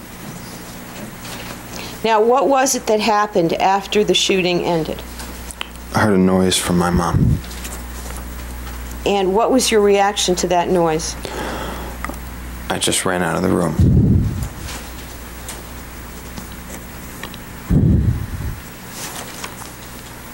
What did the physically you ran out of the room? How did the noise make you feel? It scared me. I just wanted to get out of there. And where did you go? Out through the foyer, to the front door. Lyle was right there. Where did you go? To the car.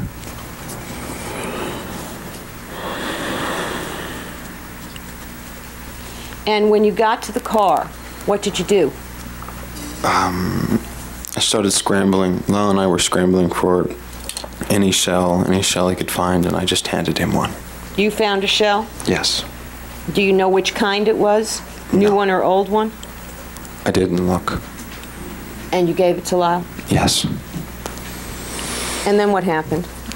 Lyle ran back in the house, and I sort of followed. I didn't want to go back in.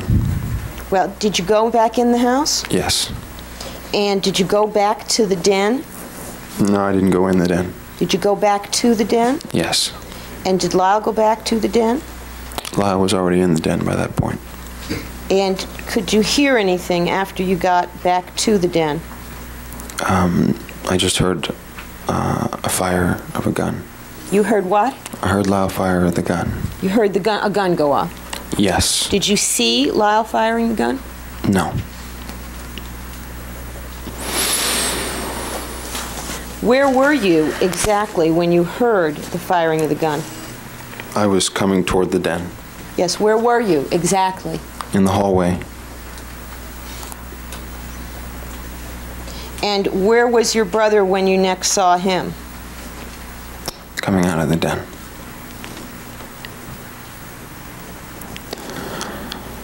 And at that point, when he came out of the den, what did you do? I just sat on the stairs. You sat on the stairs? Yes. And what did he do? He sat on the ground across from me. Now, you heard your brother testify that the two of you were sitting in the foyer area for some period of time before there was any further conversation. Yes. Did that happen? Yes. Not as long as he said, but... Your recollection is it wasn't quite as long as he said? No, I think he said something like 10 minutes or something like that. Did you think it was that long? No. How long do you think it was? Just a few minutes. Excuse me? Just a few minutes. Like 3-4 minutes. I don't know. I mean, it seemed like a long time, but I wasn't really thinking about time. Your Honor, this would be a good time, speaking of time, to take a break. All right, we'll take a recess. Please return at 15 minutes after the hour, and don't discuss this case with anyone, and don't form any final opinions about it. Resume at 11:15. Thank you, Your Honor. Mr. Menendez, calling your attention back to Sunday night, you and your brother are seated in the foyer, you said? Yes. And after a few minutes, do you and your brother have a conversation? Yes. And was anything mentioned in that conversation about the fact that the police hadn't come? Yes. And after that conversation, did you go back into the family room den and do something? Yes. What did you do in that room? Lyle got his gun, and then we picked up the shells. And where was your gun? My gun was on the stairs in the foyer.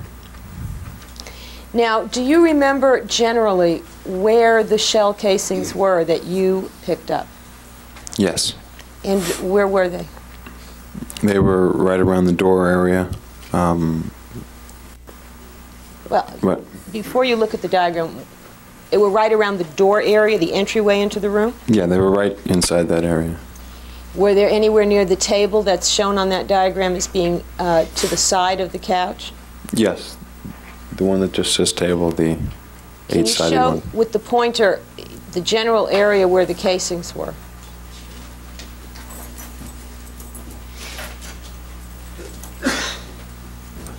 Right around here. That area? Yeah. Were there any, did you go anywhere near your mother and father when you went back in the room? No. Did you go at any time behind the couch when you went back in the room? No. So the area that you've just shown us, is that the only part of the room that you went into when you went to pick up the casings? Yes. And were the casings under anything, or were they just on the floor? They may have been under the table. Most of them were just on the floor. So some may have been under that, is that an octagonal table that's to the side of the couch? Yeah, if that's an eight-sided table. Okay. And that's what you meant by the table? Yes. Now, after doing that, did you and your brother leave the house? Yes. Now, you heard your brother testify to what you did after you left the house? Yes. Did you go to the AMC 14 movie theaters in Century City? Yeah. Sustained. Did you do what your brother said you did concerning a theater? Yeah, we went over to the theater. And at some point, did you receive some tickets? Lyle did, and he gave them to me. And did you notice a time on those tickets? Yes. And as a consequence, did you not show those tickets to the police later? Exactly. No. And did you then, after the theater, go somewhere to do something with the guns? Yes. And where did you go? Up to Mulholland. And did you do with the guns what your brother said you did? Yes. You dumped them down the side of the hill? Objection, leading. Sustained. And after doing something with the guns, did you go to Santa Monica? Yes. And do you recall the route you took to get from Mulholland Drive to Santa Monica? Yes. And would you tell us what the route was? Up to Mulholland, we just took Coldwater, since I'm the one that knew where Mulholland was. And we just took the fastest way, Sunset, to the 405. Mulholland doesn't intersect Sunset. How'd you get to Sunset? We went back down Coldwater. Okay. And from the 405, that's the San Diego Freeway? Yes. And where did you go from the 405? To the 10. That's the Santa Monica Freeway? Yes. And that took you into Santa Monica? Yes. And do you recall being at the Santa Monica Civic Auditorium? Yes. And did you see anything like exhibits or tents in the parking lot area there? Yes, there was a fence area, and then I guess the tents or exhibits were inside the fence area. And at any time did you get out of the car and go into that fenced area? At one point, yes. And did you encounter your brother at that point? Yes, he was coming out. Now, at some point that evening after leaving the house, did you throw away some clothing? Yes. What kind of clothing did you throw away? My pants, and that's all the clothing I threw away. Let me ask you the question again. What kind of clothing did you throw away? Did you just answer that question? Yes. Okay, next question. Did you throw away anything in addition to your pants? No. Do you know if your brother threw away any clothing? He did. Do you know what he threw away? I believe it was only his shoes.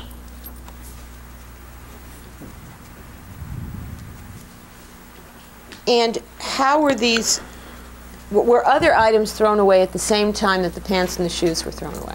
Yes, we were just scrambling to get whatever was in the back of the car, whatever we could find that was obvious. Did you look in the back of the car as well as your brother? It was a hatchback. The hatchback was open. I'm sorry, did I ask you if the hatchback was open? I looked Ask in. your next question. Did you look in the car yourself, Mr. Menendez? Yes.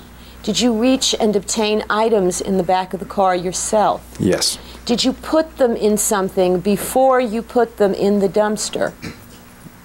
I knew there was a tennis bag there, and we put some of the things in the tennis bag, some of the things we just threw in the dumpster. And what did you do with the tennis bag after you put things in it? We threw it in the dumpster. Were there a number of tennis bags in the back of your car? Yes.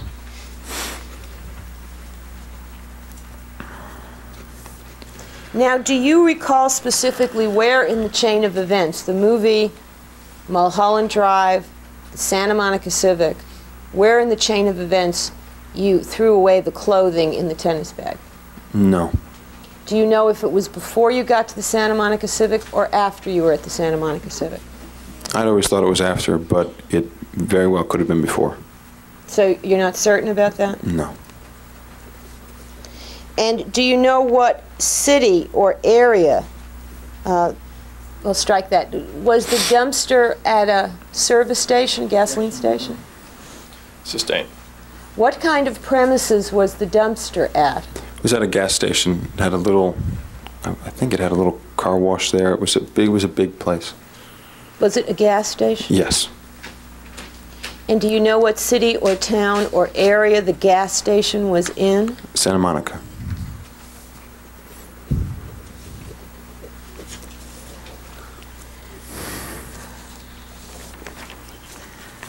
And do you recall, after being in Santa Monica, returning home?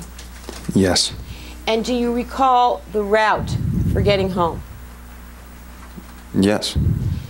Mr. Menendez, had you spent more time in Los Angeles since 1986, or had your brother spent more time in Los Angeles since 1986? I had much more. Which of you, if either, was more familiar with the roads, the freeways, the routes? I was. Which of you on Sunday night was driving? Lyle was. And which of you, if either, was giving directions?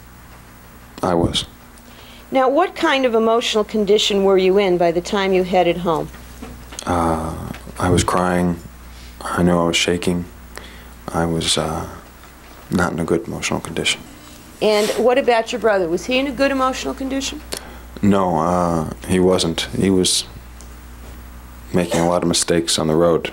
I was trying to tell him to get it together. Okay. Did you feel at that time that you were capable of meeting with Harry Berman or any other friend? Overall. No, not at all. Now, when you got back to the house, what did you do? I went into the room where my parents were. Would you back up a little? Why did you do that? I don't know. I just couldn't stop myself. I was just drawn to the room. I didn't really want to go in, but I could not go in. And when you did go in, how did it affect you, if at all? It affected me. I just started crying a lot harder. At one point I started to scream. It was awful, and I couldn't handle what I was seeing. Do you recall hearing the 9/11 tape that was played? Yes. Were you in the room with your brother when he was calling the police? No. Were you on the same floor of the house? No. Where were you when, to the best of your knowledge, your brother was calling the police?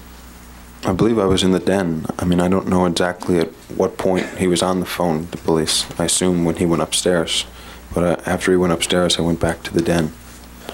You had been in the den. Did he come and get you? Yes. Did he get you out of there? Yeah. And did he go upstairs? Yes. And you went back in? Objection, leading. Sustained.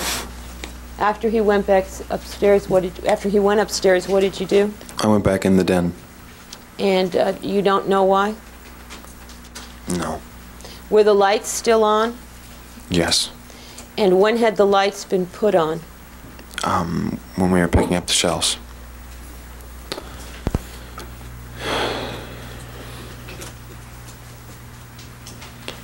When you got back home, what was your state of mind with respect to whether or not your parents were dead?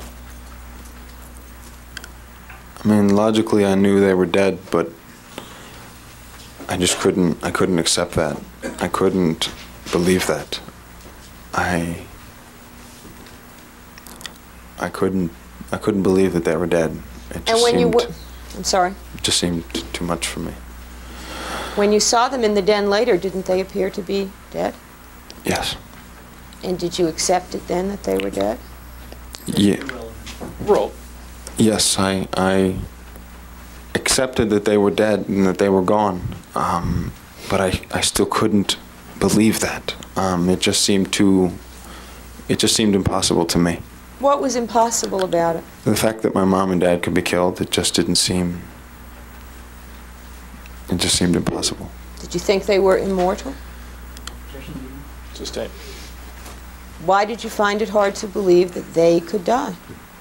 Because they were my parents, and they had always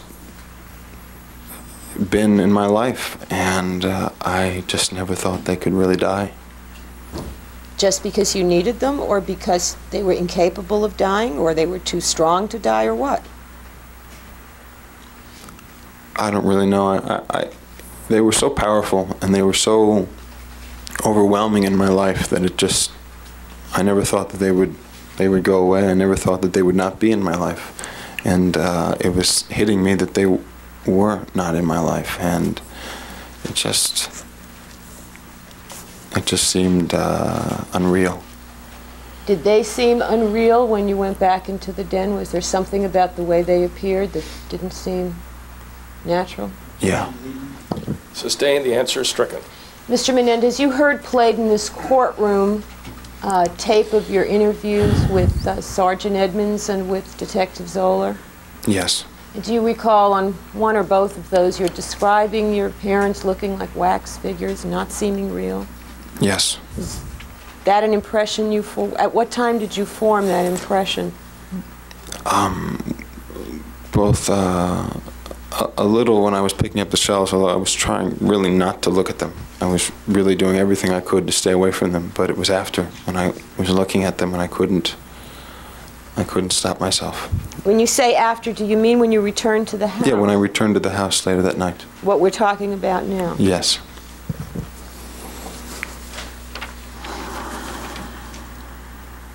Now, after your brother made the call, the police arrived, is that correct? Yes. And you eventually wound up at the station and you gave the statement to Sergeant Edmonds that we heard? Yes. Now, Mr. Menendez, over the course of that week, particularly as between Thursday and Sunday night, you have described the fact that you were in fear. Who were you in fear of? My parents. Both of them? Yes.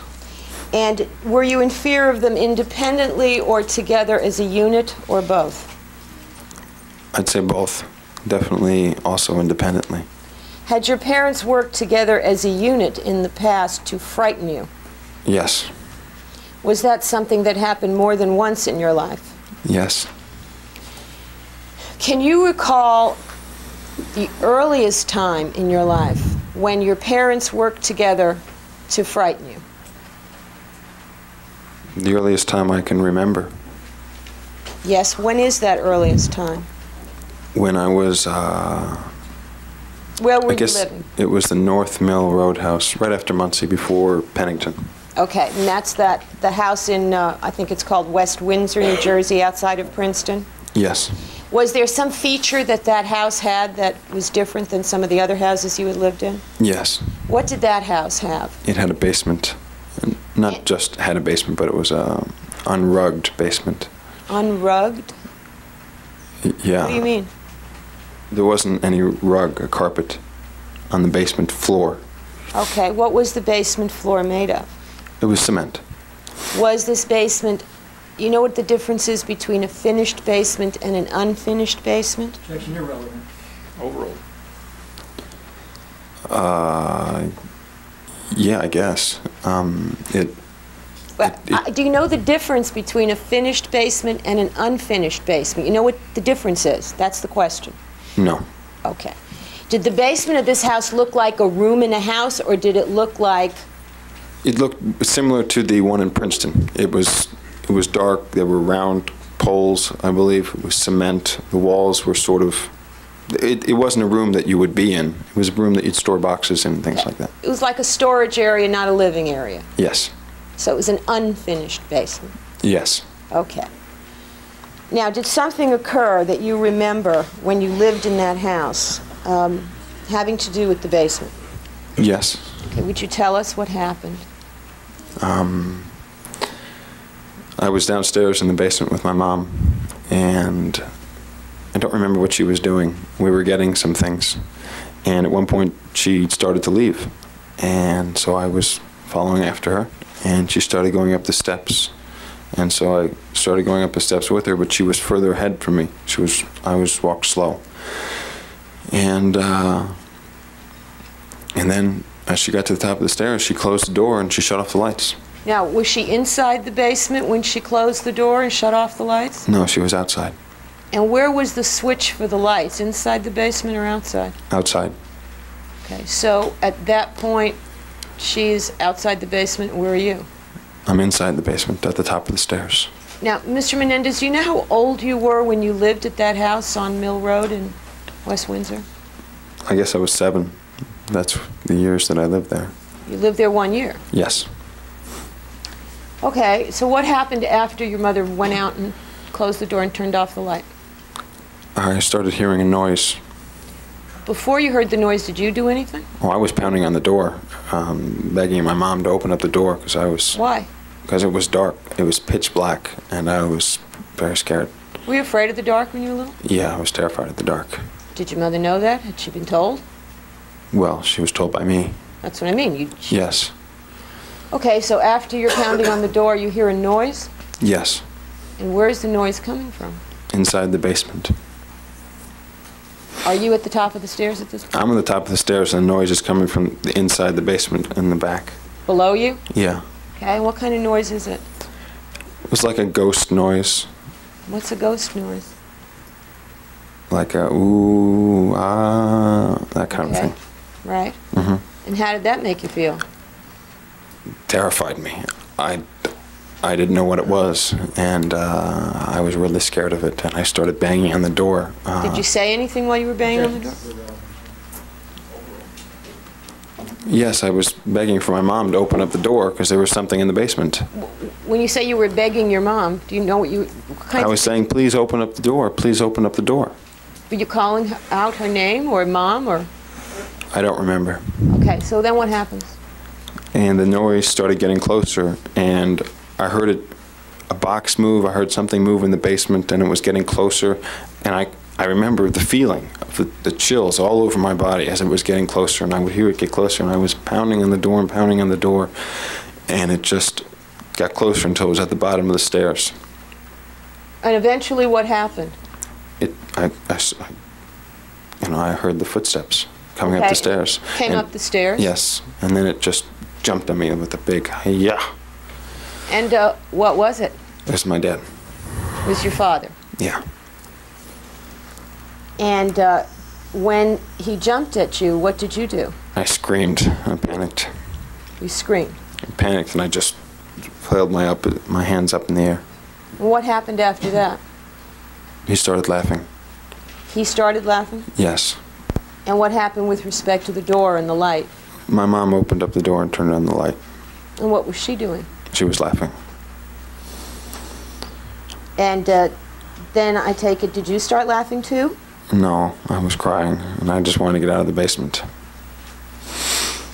Now, do you recall when you were living in the Pennington house,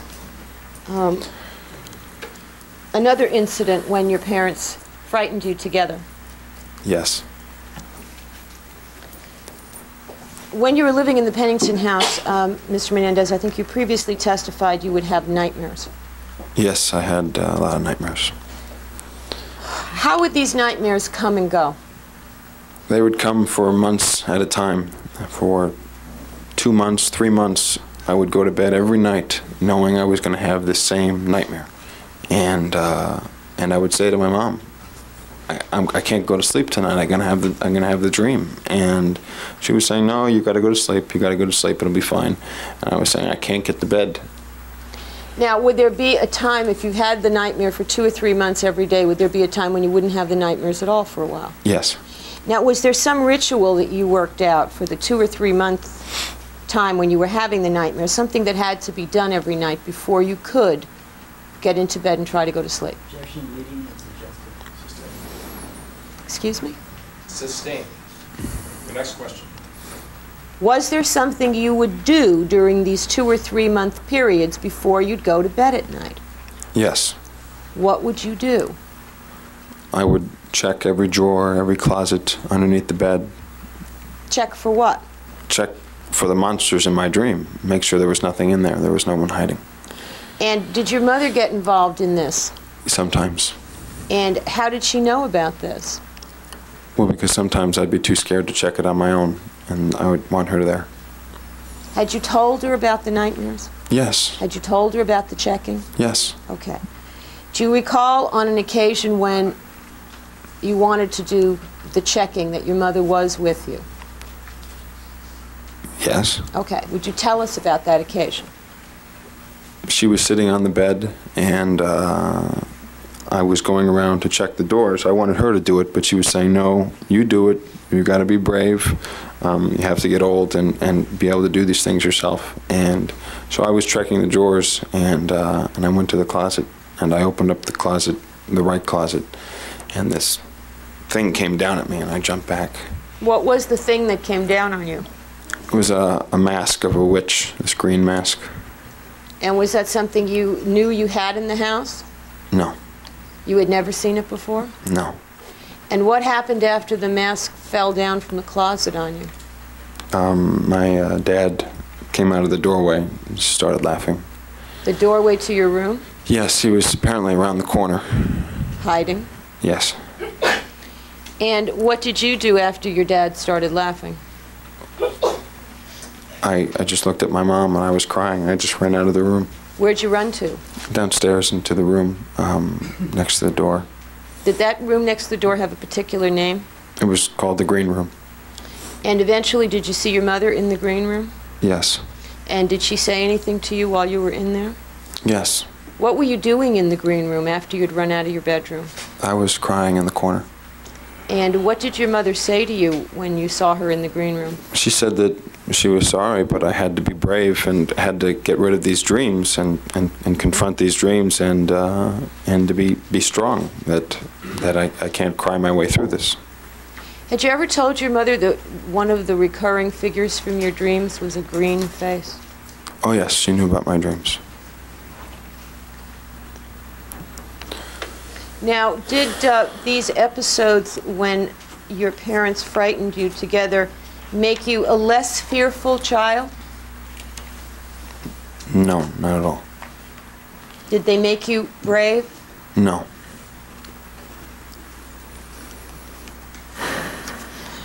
Was there something else your father would do on a regular basis with respect to the family car that frightened you? Yes. And what would your father do in the car that would frighten you? He would put his knees on the steering wheel and steer the car toward the side of the road, usually a big ditch or a big fall-off drop, and tell me he wasn't going to turn the wheel. And what would happen? And the car would be going right toward the side of the road off the cliff or the ditch. And would your mother be in the car when he was doing this? Sometimes. And how would you react to him doing that? I would be screaming and saying, turn the car, and he'd be playing with his knees and not turning the car. Basically, he was waiting for me to turn the car at one point. Wait, he was waiting for you to, how were you going to do that? To grab the steering wheel. Okay. Well, were you sitting in front? Sometimes I was sitting in front, sometimes I was sitting in the back seat, and I'd jump over and I would grab the steering wheel. I knew eventually that all I had to do was grab the steering wheel and he would turn the car, that he was just waiting to see how long I would go before we went into the ditch. So why didn't you do it right away? Why didn't you grab the steering wheel right away? Because I wanted my dad to be proud of me, and I wanted to make him seem like I was brave and that I could do this, and I didn't have to turn the steering wheel, and that I wasn't afraid. But you always did, didn't you? Oh yes, I eventually always did.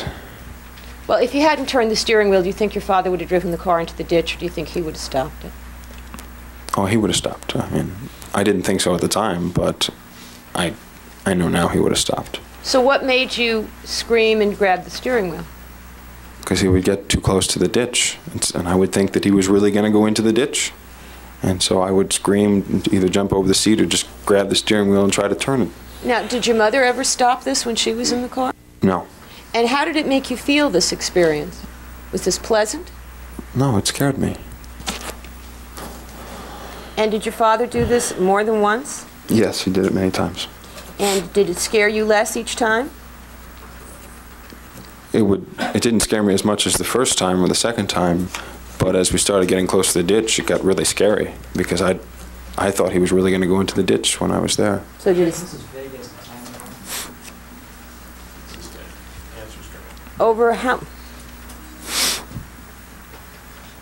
timeline. What period of years did your father do this, driving with his knees towards the ditch trick?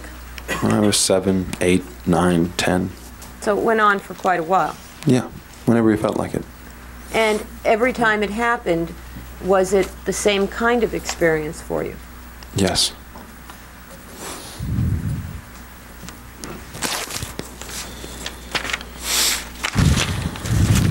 Do you remember hearing Mrs. Goldsmith in this trial testify about a time that your father left you in a cemetery? Yes. To toughen you up or make you brave? Yes. Do you remember the time you were in the cemetery? No. Were there other things that you remember your parents doing to try to toughen you up or make you brave? Yeah, they would do all kinds of things. Let's talk about your mother for a minute.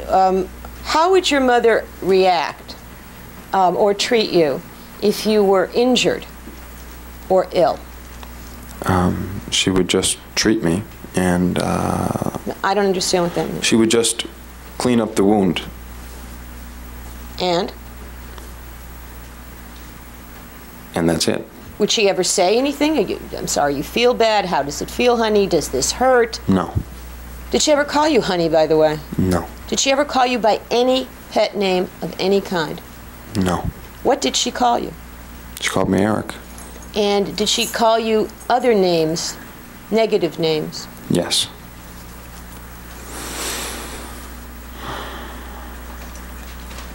Mr. Menendez, do you have a scar on your left elbow? Yes. And do you know how you got that scar? When I fell off a bike. And how old were you when that happened? 5 years old, I guess. 5? Maybe 6. I was in Muncie. And was this a new bike, an old bike, what? It was a brand new bike. Excuse me? It was a brand new bike. Did you hear your cousin Alan testify to watching your father doing something with you on a bike? Yes. Did that sound familiar? Yes. Do you remember those bike riding training sessions with your father? Yes. Did those kinds of things, this thing that your cousin Alan described with you being pushed down the hill into the cul-de-sac, Yes. did that happen more than once? Yes.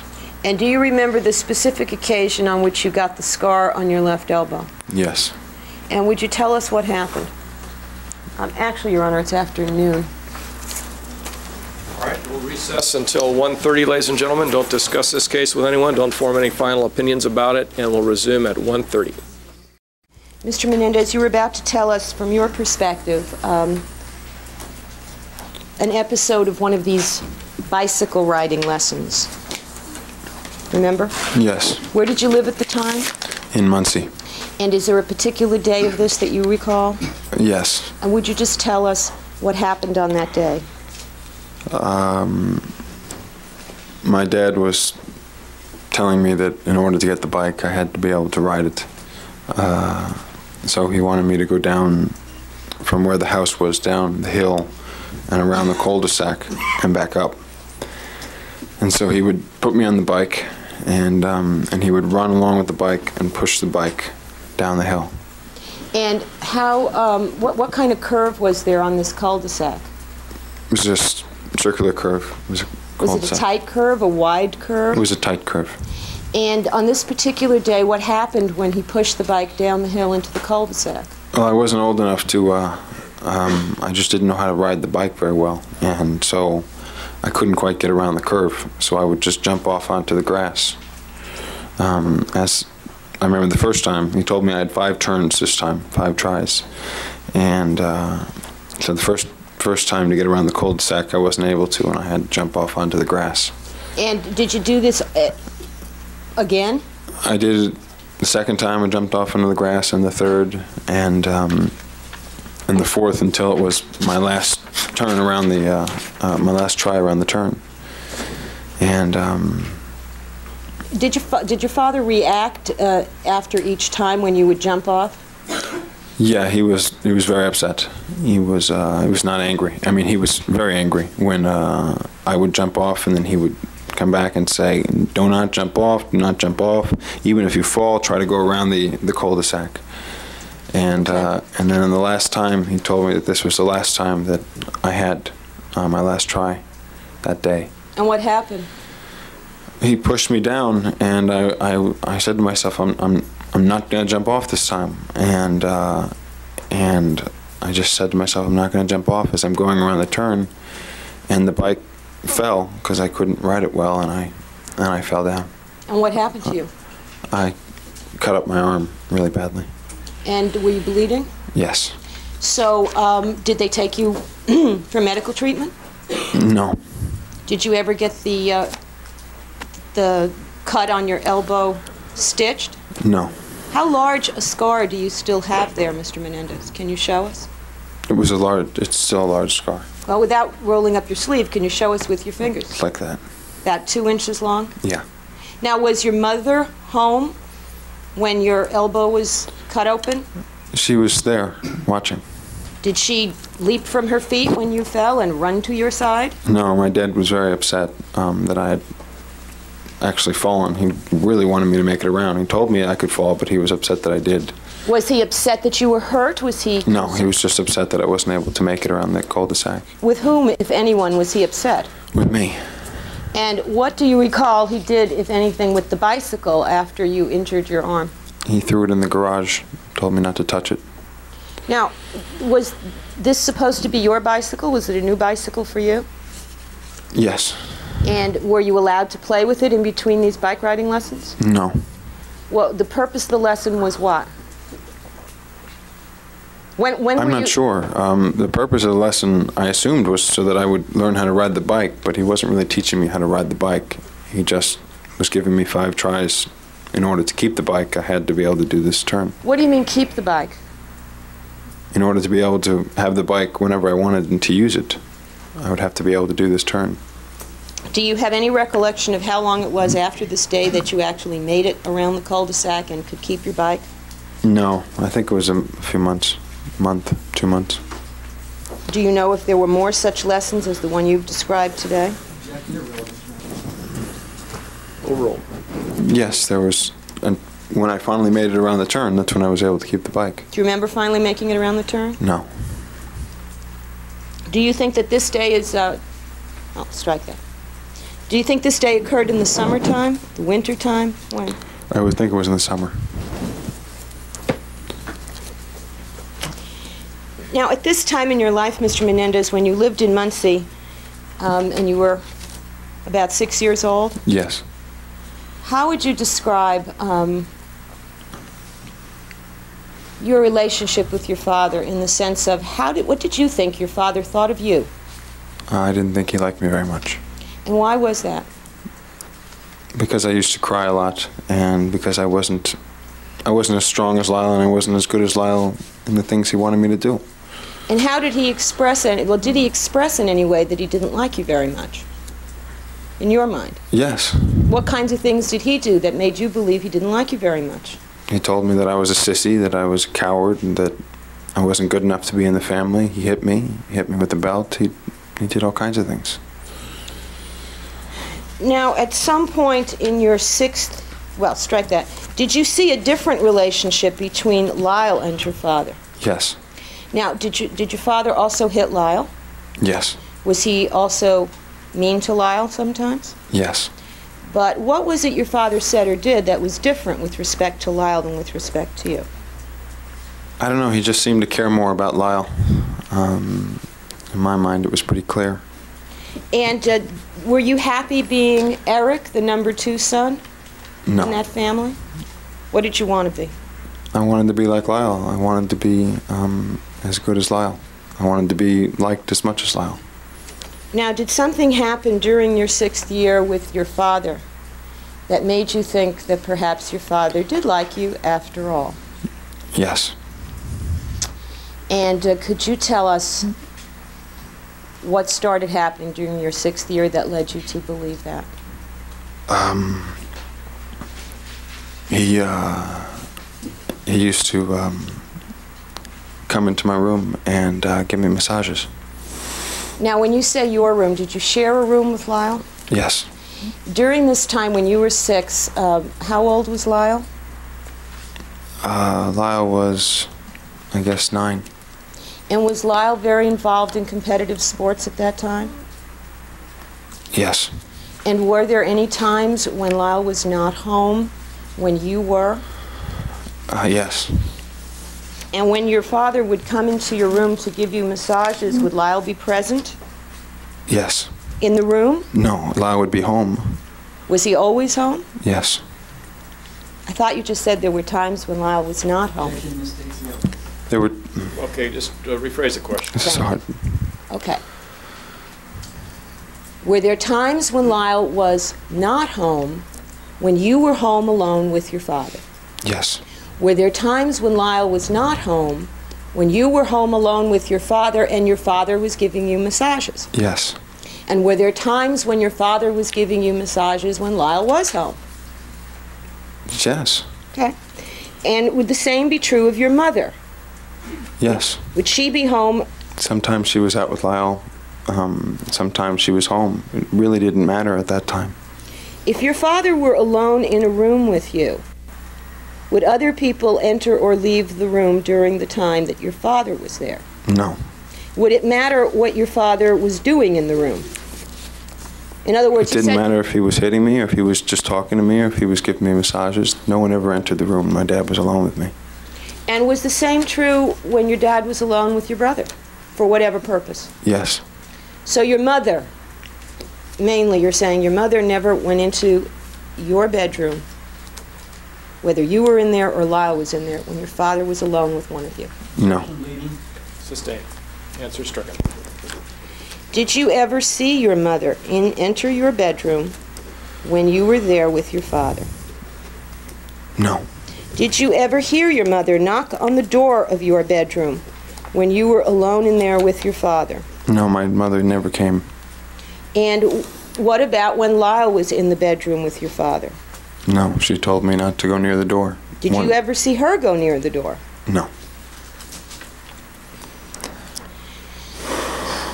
Now, Mr. Menendez, these massages that your father gave you in your room in Muncie, was this the first time your father had ever massaged you in any way? No. What were the previous massages like? And where did they occur? At swimming. he would massage my legs, my thighs, my calves to get me ready to go swimming. And the massages in your room, how did they begin? I mean, what types of massages were they in the beginning? Just the body massages. Like what you got for swimming? Similar, he would have me strip off my clothes until I was just wearing my underwear and lie down on my stomach.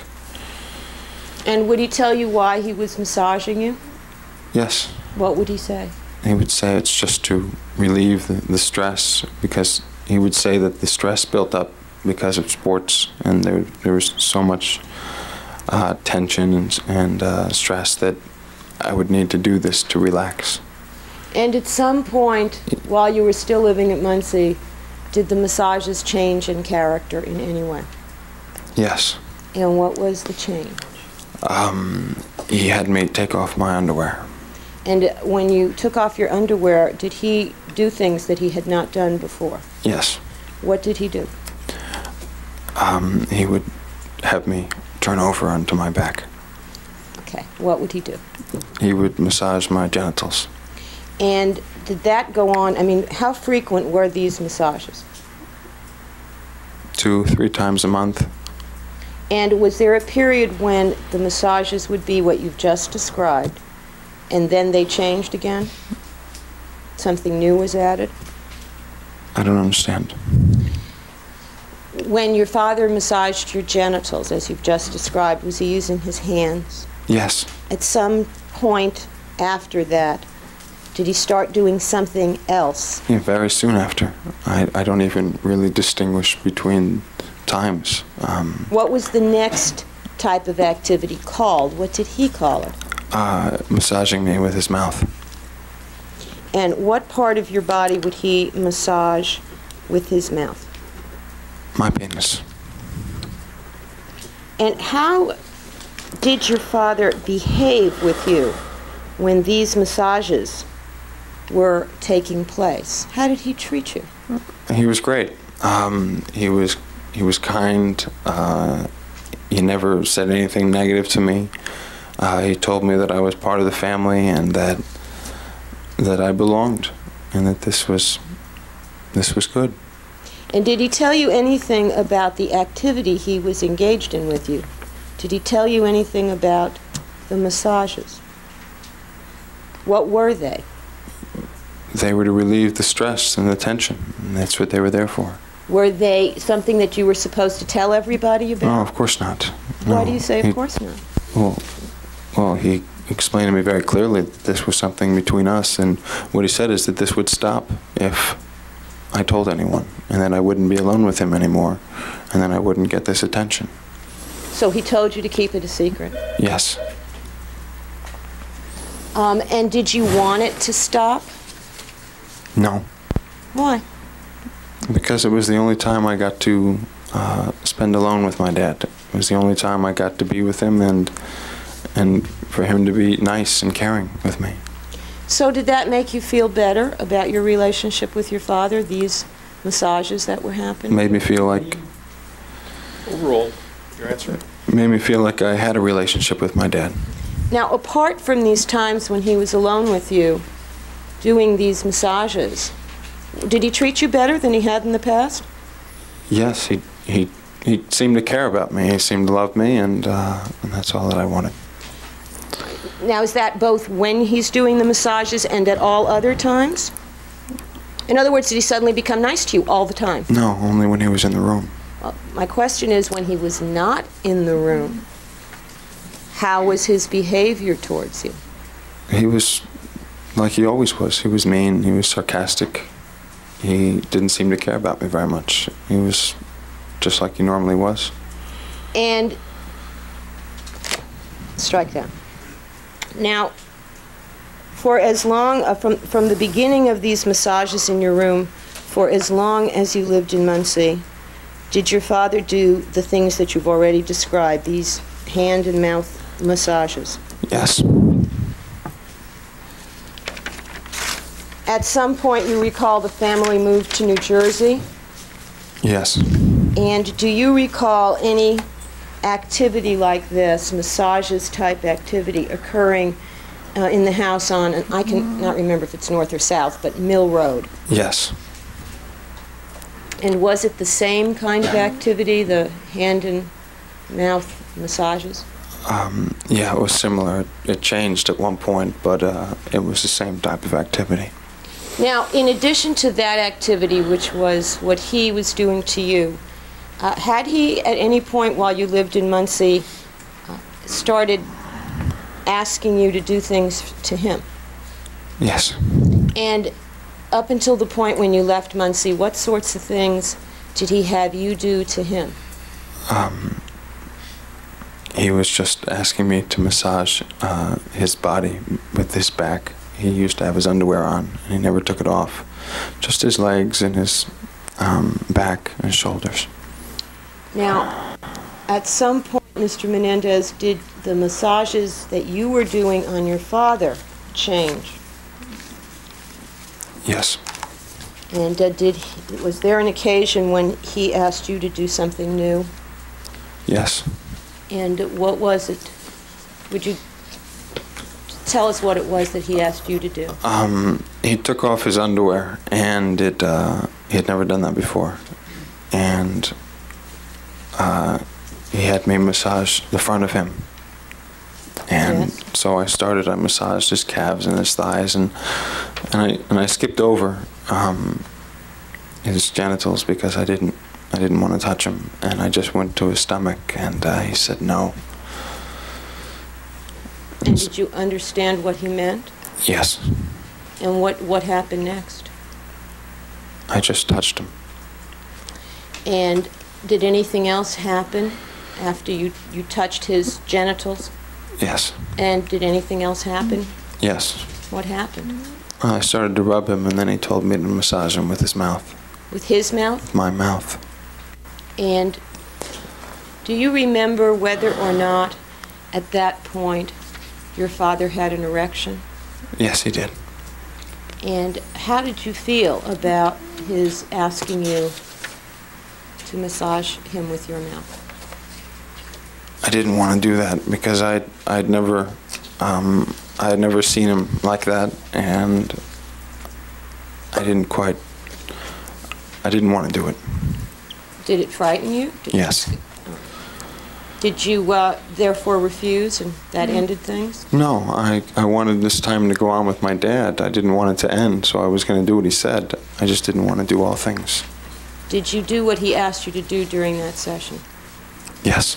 And what happened when you tried to do that?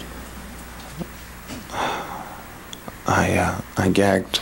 He put his hand on my head, and he shoved my head on his penis, and it went in too far, and I tried to push away, and he just did it. He tried to be calm about it and be nice, but it was too big, and it was too far inside me, and I just pulled away. Now, did he get angry or upset with you on that occasion? No. So it was still nice? No, I mean it was nice to be with him. I didn't like what I was doing, but I figured that it was just me, and then I would get used to it. I didn't think my dad was doing something wrong. Did you think anything that had happened up till then was wrong or unnatural or abnormal or weird or anything like that? No. Did your dad, strike that, excuse me, Your Honor, did your father talk to you about whether what was going on between you and he was okay or right or normal or historical or anything like that? Yes, he said it was something that was supposed to happen, and he often referred to ancient times in the Romans and the Greeks and how they used to have sex before battle and talk about how this was natural and this was supposed to happen. And did you, now you're about how old now, 7, 8? I'm in the North Mill house.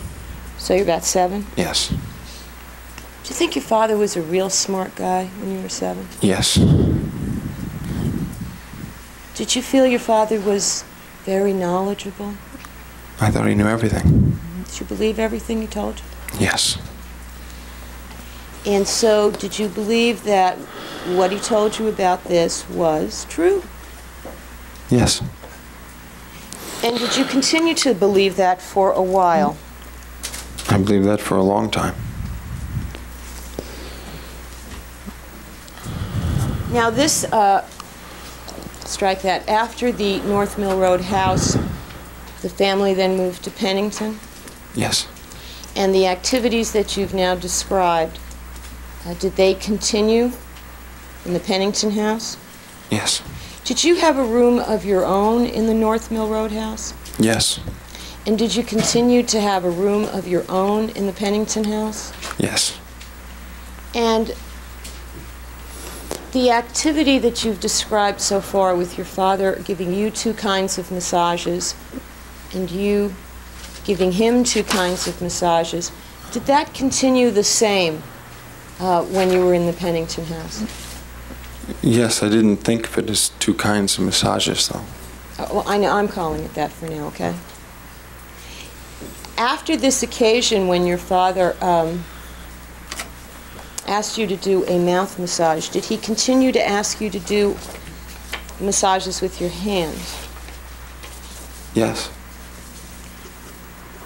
And were there other episodes of mouth massages where you were doing that for your father? It would be one and the other, one after another. And was he continuing to do the 2 kinds of massages to you? Yes, he would almost always come in my room and do it to me first, and then I would just follow whatever he was doing. So you tried to do to him what he was doing to you? Yes, that's what I did. And at some point, did the nature of these incidents change? Did he either stop doing certain things he had been doing? Did he start doing other things? Did he have you do other things? Yes. Okay, tell me what the change was. He started using different tools and wanting me to do things to him so that he would show me how, and he would do them to me, and so on. What do you mean by tools?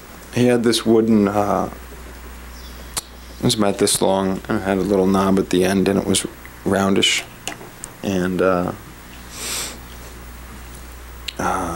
he would tell me to use that on myself, and he would show me how to use it on him, and then he would use it on me. And what part of your body were you supposed to use this thing on? My butt. And did this use of this tool continue over a period of time? Only a short time, until he started showing me how to use my penis. I didn't call it that at the time, but that's what it was. And he started to show you how to use your penis to do something to him? Yes. All right. Mr. Menendez, do you have some idea of approximately how old you were when your father started showing you how to do something with your Yeah, I penis? was still swimming. I believe I was in 5th grade. 5th grade? Yeah. So you would have been 10? Yes.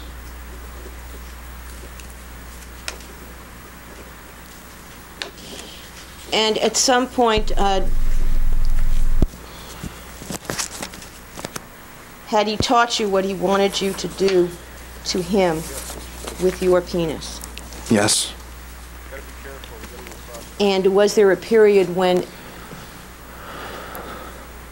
you were having anal intercourse with your father where you were the person penetrated? Yes. And during this period of time, what was the mood of these incidents with your father?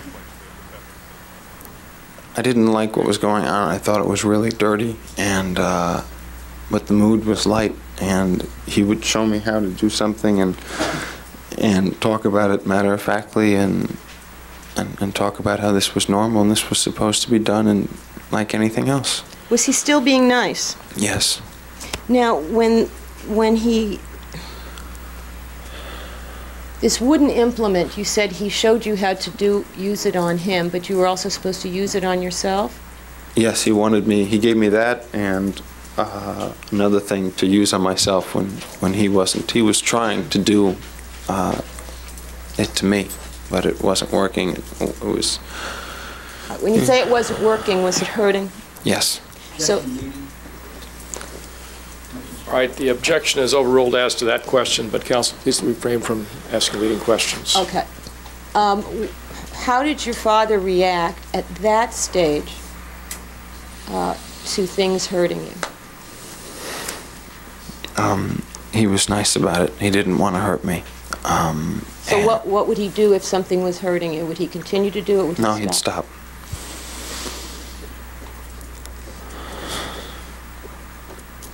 And did you ever use that wooden thing on yourself when he wasn't around? No. Did you know why he wanted you, did he say why he wanted you to use that thing? Yes. What did he tell you? I don't remember exactly what he told me, but I knew why. It was so that I could practice on myself so that it wouldn't hurt anymore when he did. Now, at some point, did your father stop being nice? Yes. Approximately how old were you? I was 11 years old. It was just after I finished swimming. What do you mean by finish swimming? Swimming had ended. I ended swimming, and it was started after that point. I don't understand what you mean by you ended swimming. Does that mean you... Swimming had stopped. He had told me that I had to take a certain course in sports. I was either tennis, soccer, or swimming, and it was clear that he wanted me to go into tennis like Lyle had. You were supposed to choose a sport? Yes. And you were supposed to choose a sport to compete in from then on? Yes. And it could have been swimming or tennis or soccer? Yes. Was it team sport okay, or was it supposed to be an individual sport? No, he wanted me to choose. It was clear he wanted me to choose swimming. I mean, tennis, and because Lyle had gone into it and he didn't want me to swim anymore. So I chose tennis. That was the impression you got when you chose tennis, that he didn't want you to swim anymore? I just didn't know. It was real confusing. He sat down with me and he came over to me and he said, "What sport do you want to play? You have to choose a sport." Because I was 11 years old and he said I was becoming a man and it was time to choose a sport. And so I said tennis. Later I found out that he didn't want me to choose tennis, that he wanted me. I blame myself. I thought maybe he wanted me to do swimming. But at the time I thought he wanted me to choose tennis because Lyle had gone into it. At the time that you chose the sport, you thought your father wanted you to pick tennis. Is Yes. that right? Later on, after something happened, did you think that your father had actually wanted you to choose swimming? Is that what you're saying? That's what I'm saying. Okay. Now, what was it, Mr. Menendez, that happened that made you think that your father was upset with you for having given up swimming? He wasn't nice anymore during the sex. You have to put the mic in. He wasn't nice anymore during the sex. Now, do you recall the first time that he wasn't nice during the sex? Yes. Yes. And you were 11? I was 11. The reason you're having trouble is it's not facing you. Face it towards I know. I need to use the restroom. I need a break. Okay, we'll take a recess and we'll resume at 3:30, or 2:30, I'm sorry, 2:30, ladies and gentlemen. Don't discuss the case with anyone or form any opinions about it. We'll resume at 2:30. So you may resume your direct examination. Thank you, Your Honor. Mr. Menendez, this particular incident when you were 11,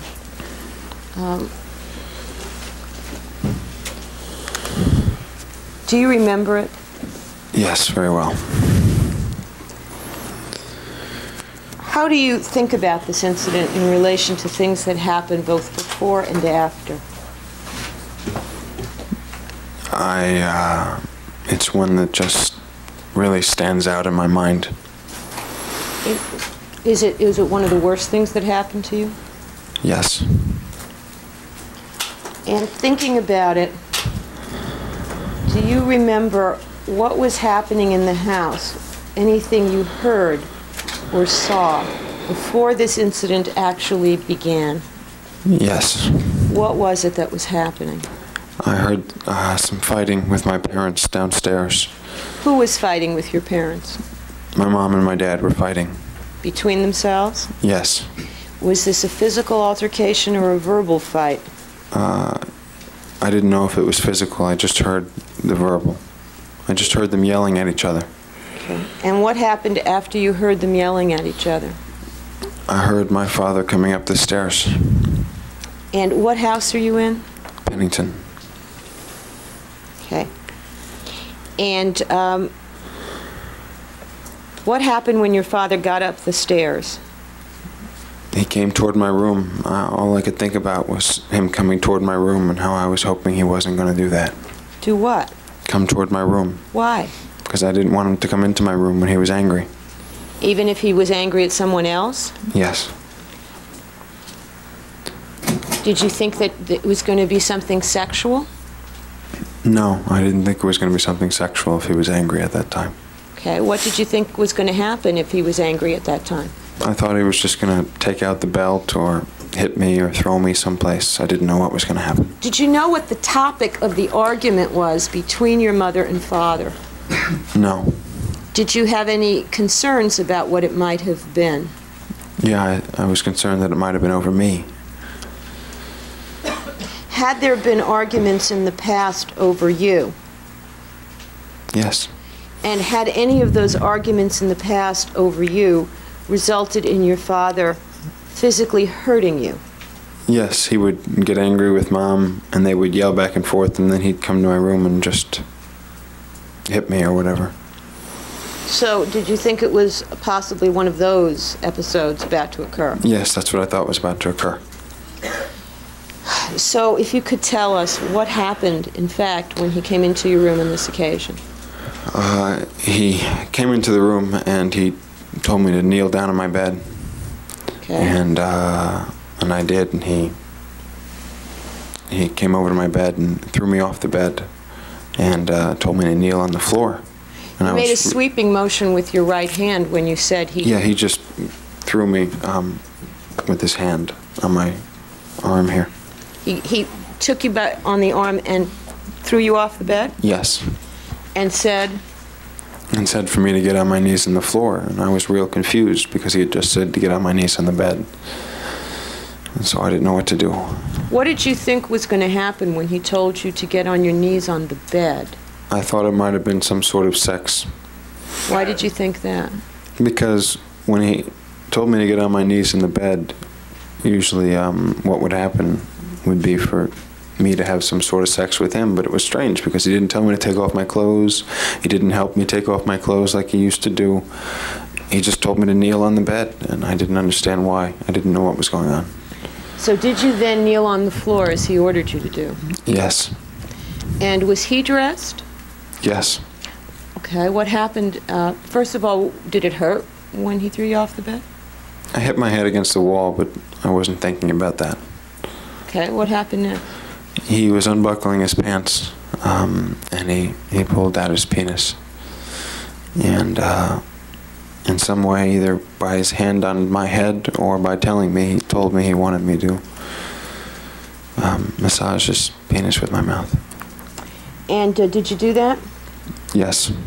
And you had done that before, hadn't you? Yes. Had you ever done it being on the floor on your knees? No. Mr. Menendez, is this the beginning of what you came to call knees? Yes. And did you call it that because of the position you had to take? Yes. And what happened ultimately in this episode? I had to give him a massage on my knees until he started to have an orgasm. And Had he ever done that before while you were giving him a mouth massage? No, he had done it, not in my mouth. I was ready to pull away like I'd always done, and then he just came on a towel or a sheet, whatever he had with him. So I was about to pull away because I didn't know what was going to happen because we weren't on a bed and I was just kneeling down. And he said, "No, swallow," and he held my head to him. And therefore, did he ejaculate in your mouth? Yes. And did you swallow? Partly. Partly. And did this upset you? Yes. And how did you demonstrate being upset? I was crying. And how did he react to your crying? He pushed me away afterwards. And did he say or do anything to you afterwards? Yes. What did he say or do? He said, "Why can't you just be like your brother?" What did that mean?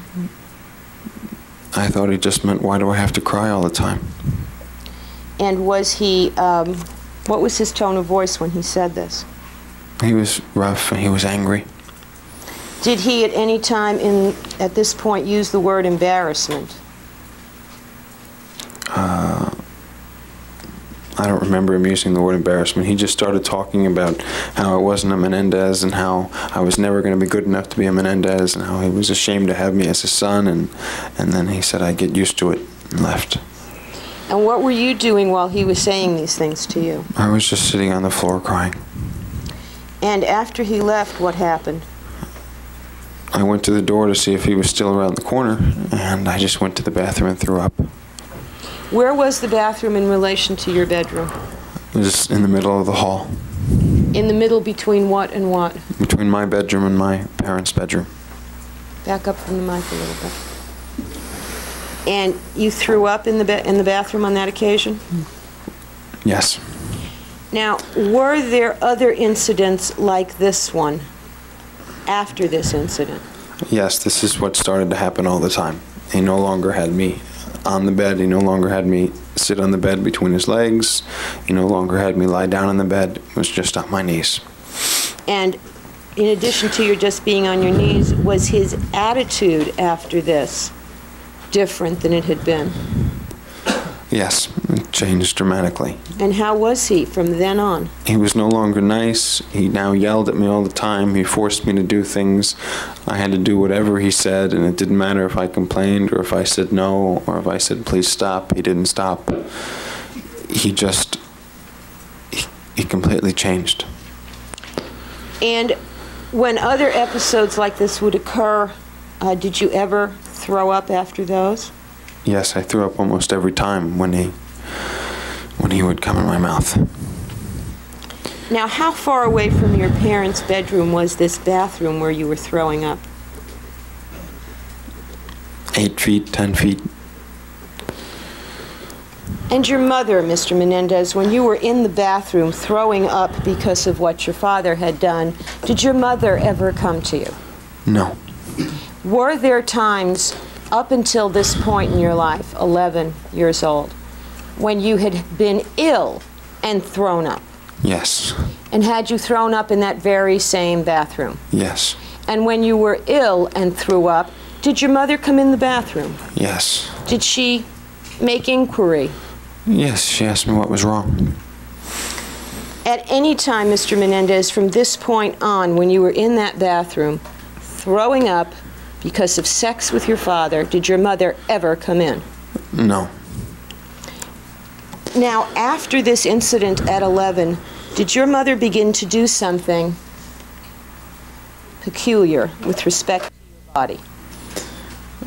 No, it wasn't right after that incident. It was much later. How much later? Almost a year. It was when other stuff started to happen. What kind of other stuff was happening? Just generically. Actual sex. Intercourse? Yes. And it was after that started to happen that your mother started to do something to you? Yes. And what was it that your mother started to do? She would ask me to sit on the bed and take down my pants so she could examine me. Examine you where? and my genitals. She called it checking me out. She would say, "Let me check you out," and I would sit down on the bed, and she would look at my penis. Would she, did she tell you why she was checking you out? She just said to see if there was anything wrong. She didn't give me any details about why. And were there times when there was something unusual? Yes. Okay. And what were these unusual things? I would just have small blisters on my penis. And would your mother do anything about that? Yes. What did she do? She used to squeeze them and pop them. And did she ever ask you where they were coming from? No. And did she ever tell you what they were? No. And at that point,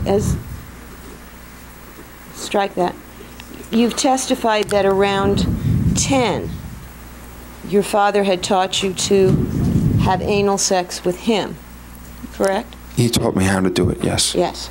And at this point, when your mother is checking you out, is that still happening? Very infrequently.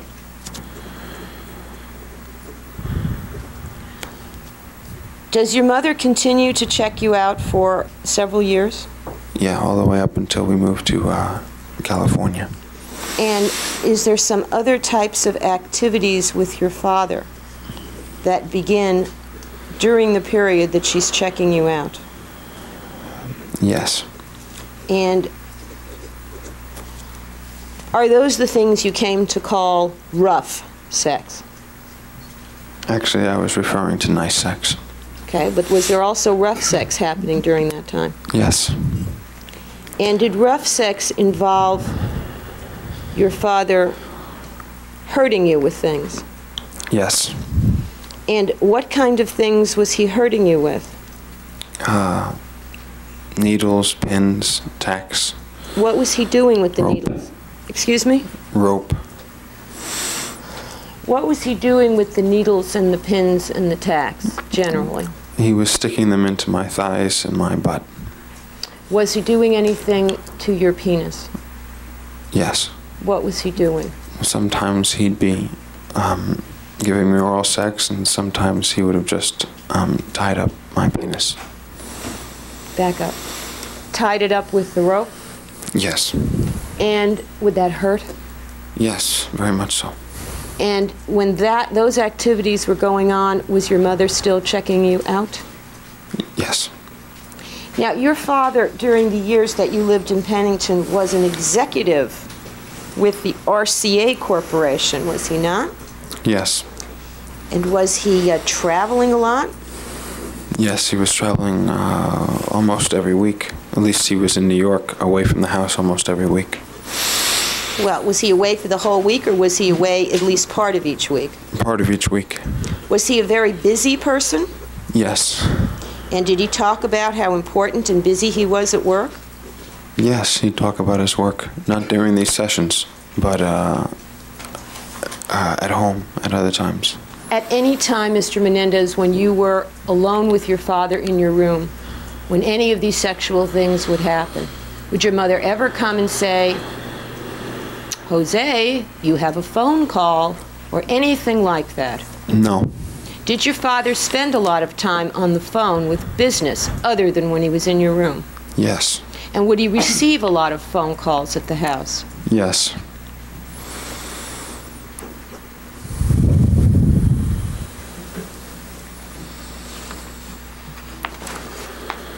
Mr. Menendez, during these years when you were living in Pennington and these things were happening, did you think your mother knew what was going on? No, Calls for speculation. No, I didn't.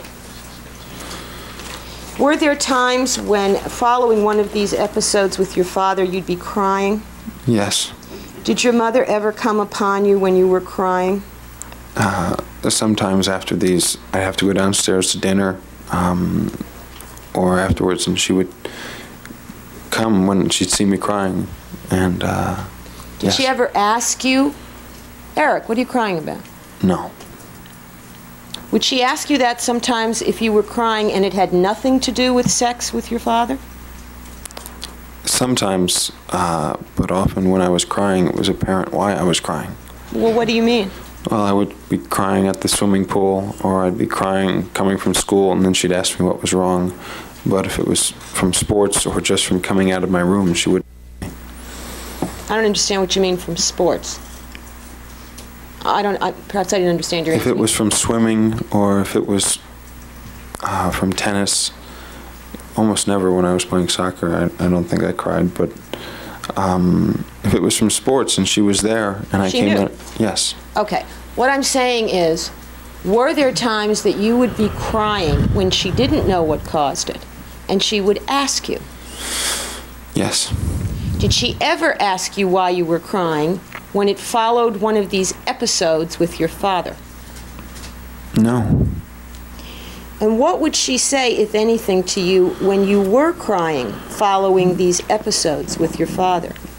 She would say, do what I told you to do. What had she told you to do? She taught me how to hide my tears and to not cry. And if I was crying, she taught me how to get rid of the tears, make it seem like I hadn't been crying. And what was the method? She had water that she would tell me to put in my eyes. Otherwise, she had this little special thing that she would keep in my bathroom to put in my eyes. What was this little special thing? I'm not sure what it was. It was in a little plastic container. And she put it in your eyes? She taught me how to. So you'd put it in your eyes? Yes. These episodes with your father, what time of day did they usually occur? At night. Before or after dinner? Either before or after. Usually before when he got home from work, but sometimes it would happen after. If it were before dinner, would you still be expected to come down to dinner? Yes, unless I was unable to. And were there times when you were unable to eat dinner? There was times when I was unable to come down to dinner. Why was that? Because I was crying too much, or I was too much of a mess, and I was shaking, and I couldn't come down to dinner. I used to get these pounding headaches, sort of like sears through my brain, and my dad would say, "You're not going down to dinner." Were you usually, however, expected to go down to dinner after one of these episodes? Yes. And would that be why you would dry your tears or put water in your eyes? Yes, a lot of times. Sometimes not. Sometimes I would go down to dinner with my eyes red. And what would happen? How did your father react to that? He didn't like it, and sometimes he would cope with it, and he just wouldn't talk to me. I was usually ignored at dinner anyway, but this time he really wouldn't talk to me.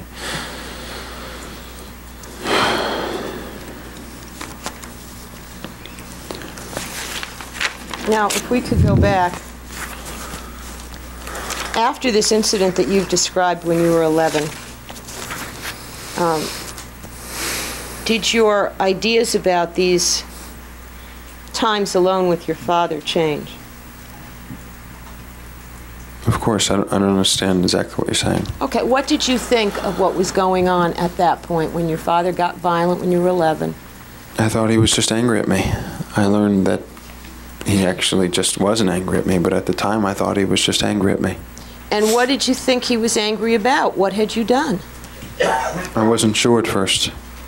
Later on, I figured that maybe he really wanted me to choose swimming, and since that was his sport when he was growing up, and he was just doing this to get back at me. So that's what you seized upon? You thought, oh, it must be because I gave up swimming? Yes. His anger, however, in these episodes, you said, went on for a long time. Yes. Did you think you were doing anything else wrong that would make him angry with you this way?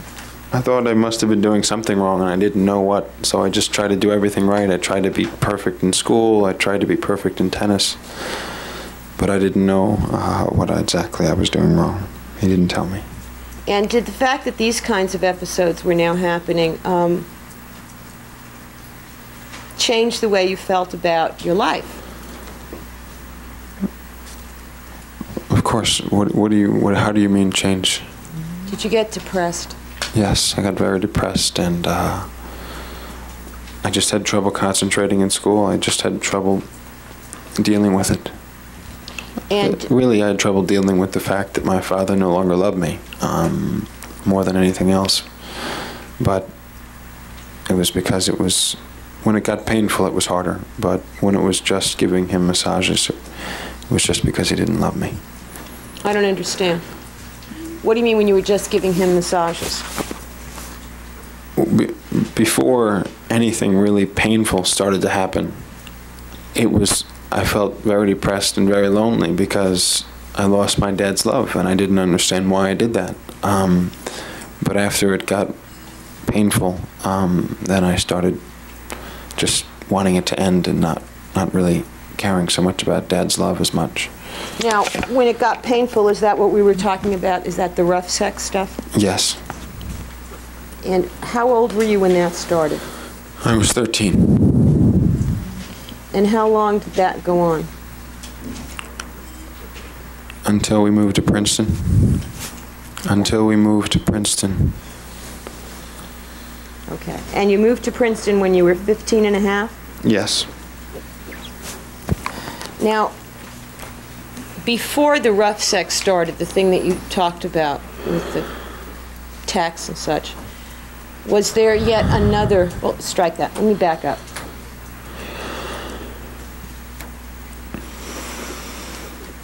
You said at some point your father had anal sex with you. Is that right? Yes. And how old do you believe you were when that happened? I was in 6th grade. I guess, I'm pretty sure I was 12. And was that within a year of the episode you previously described at 11? Yes. Now, you've mentioned earlier that he had made some efforts to accomplish anal intercourse with you that had been unsuccessful because it hurt you? Yes. And therefore he had stopped? Yes. And that was before the incident when you were 11 when he was violent, is that right? Yes. Now, when you were 12,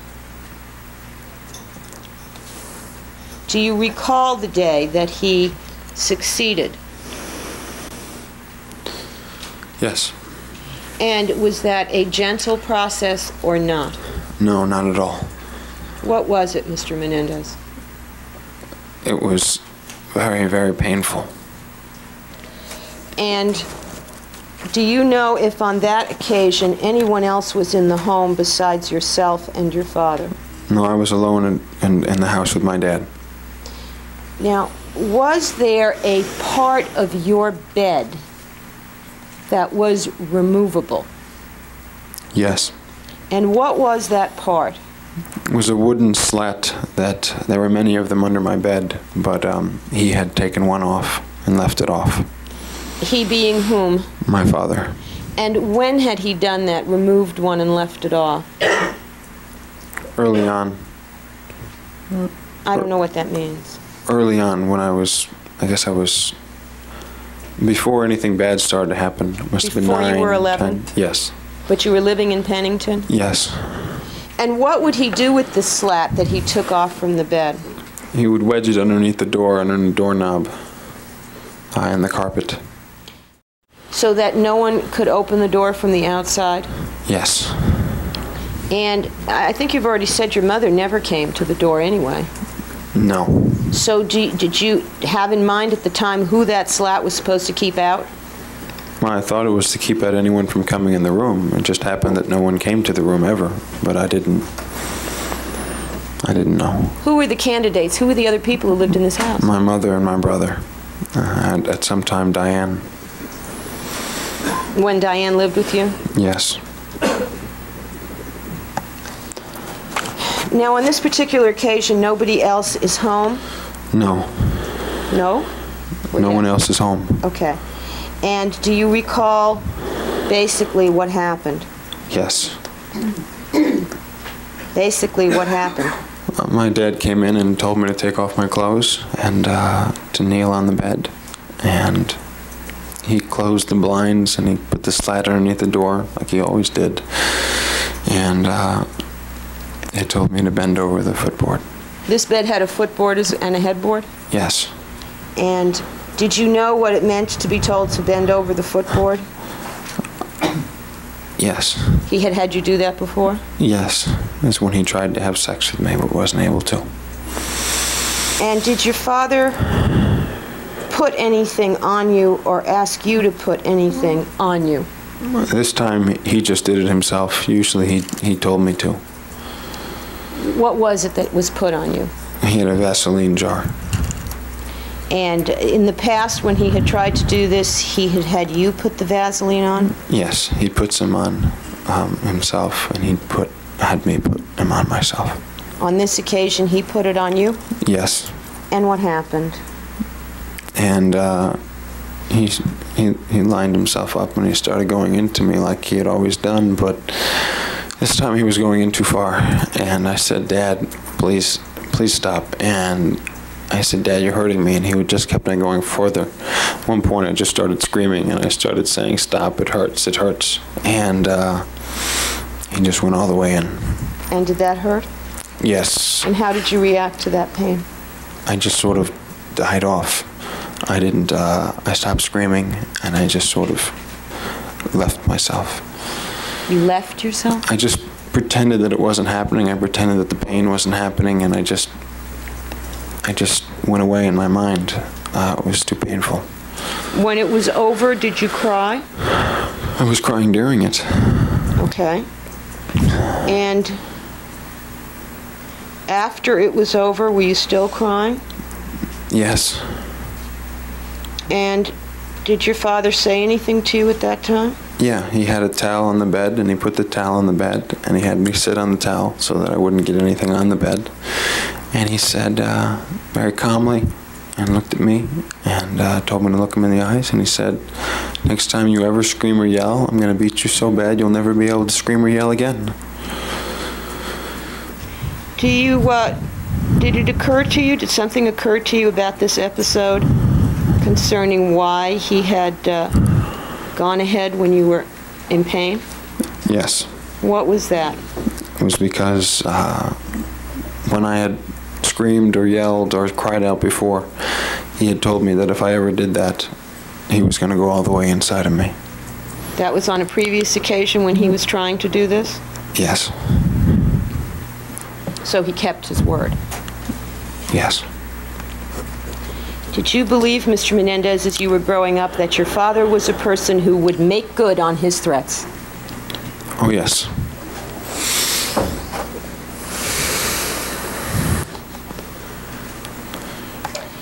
Now, did your father, in this particular conversation after this episode, strike that. Your father said to you that if you scream again, he'll make sure he hits you hard enough that you won't be able to cry or scream again? Yes. And did he explain to you whose fault that would be? Yes, he asked me whose fault it would be. He asked me if I understood, and I said yes. And he said, "So if I ever do that, do you understand whose fault it'll be, or do you know why it will happen?" And I said yes. Okay. And whose fault would it be? He made it very clear that it would be my fault, and I understood that it would. What did you do, if anything, after this episode? Did your father leave after he had told you it would be your fault? Yes, he left and he closed the door. And when he told you this about whose fault it would be, what kind of mood was he in? He was in a very stern, very serious, very strong mood. And what did you do after he had left? I sort of waited outside the door in my bedroom, listening to see where he had gone, and then just went to my bathroom and got in the tub. Took a bath? I took a hot bath and just promised myself to do whatever he wanted, never to scream, never to yell, never to cry. Just do what he wanted when it happened. Now, over the preceding couple of years, talking about now you're 12 when this happened, is that right? Yes. Over the previous couple of years, had, in the incidents with your father, had the talking stopped? Oh, yes. No, he told me that he didn't want me to say a word when he spoke, and he talked about silence. When he talked he would talk, but he would never want me to say a word unless he spoke to me. And when he talked, he would give me lectures about silence, about the Romans, about the Greeks. He would lecture me about different things. During the sex or during the visits that included sex? Is that Either what you while mean? I was getting dressed or while I was undressing. Sometimes in the middle, but usually not. And were you allowed to talk? No, not unless I was asked a question. And did silence become the pattern? Yes, he told me all about silence. What about silence, Mr. Menendez? What did he tell you? He told me that silence was the greatest thing that man had. He said that it was the greatest power that anyone could achieve, and that with silence you could control anyone. And was there a time then when the sexual episodes with your father were totally and completely silent? Yes. When he would say nothing whatsoever? Yes, then it would be silent. And you would say nothing whatsoever? Yes.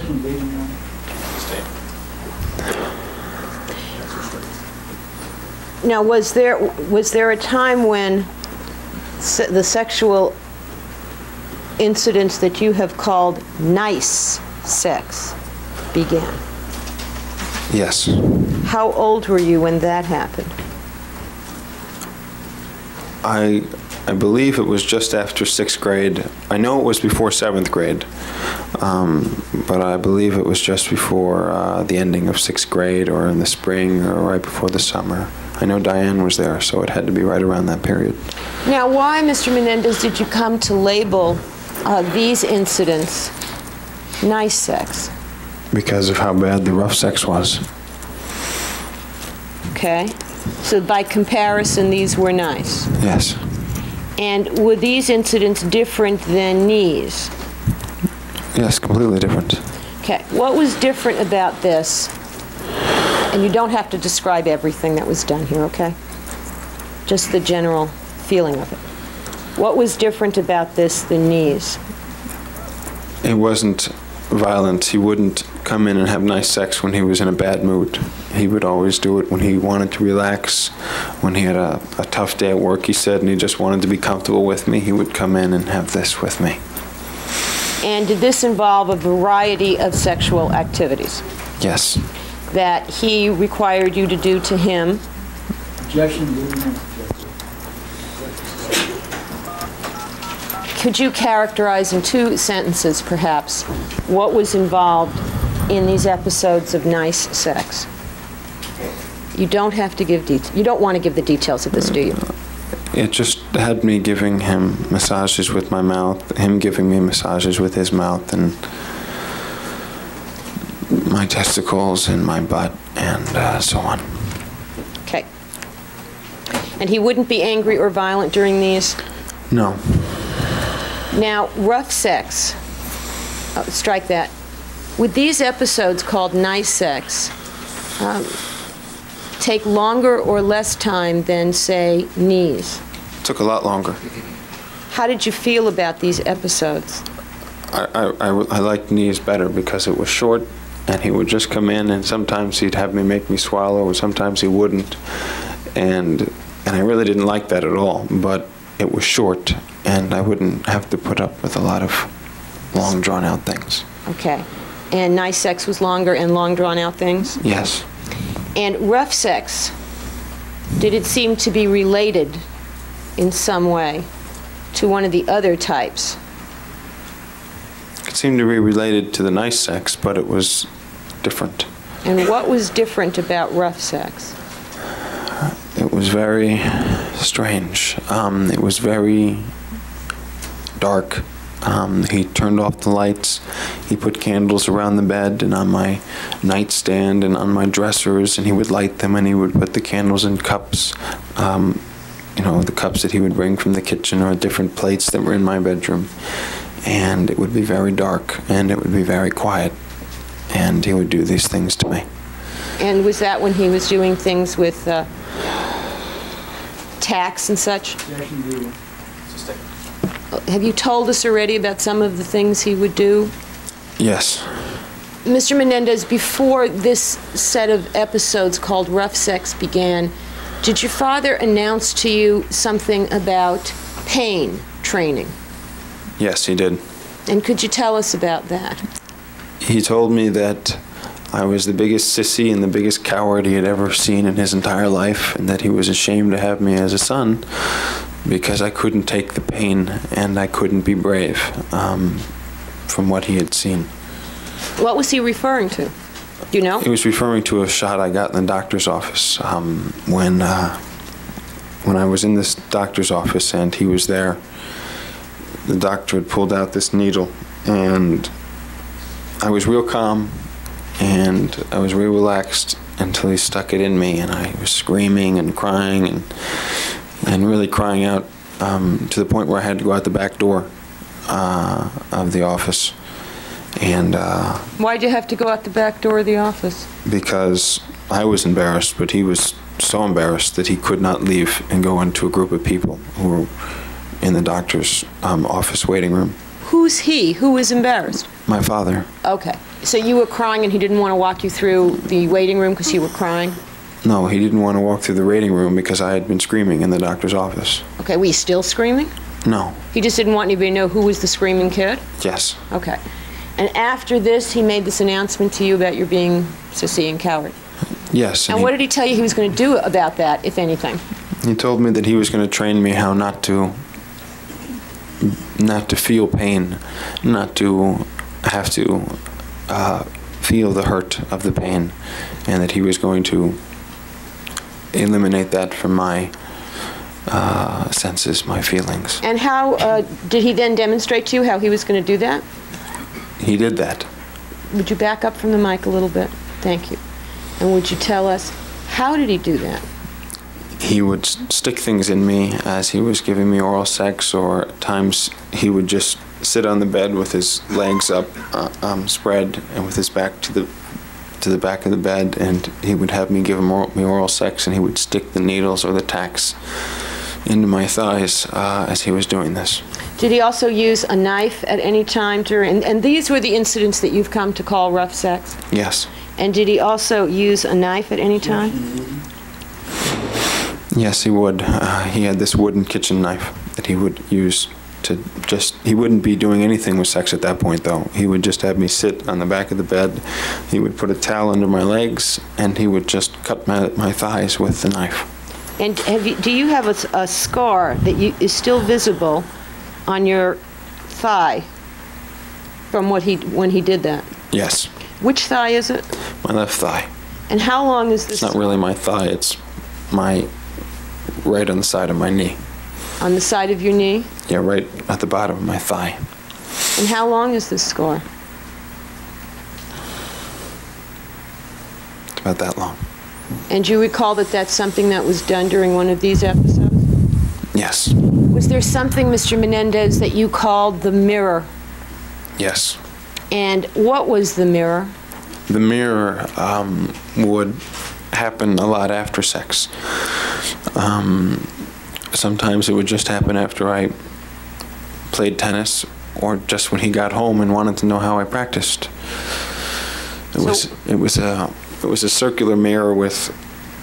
It was like a sailing mirror. It looked like a sailor's port, and it had sticks coming out the side of it, like 12 sticks around the mirror. And Did it look like a it had wheel rungs. of a ship? Yes, that's exactly what it looked like. Okay. It was a round mirror Yes. that looked like a ship's wheel? Yes. Okay. And where was it? What room was it in?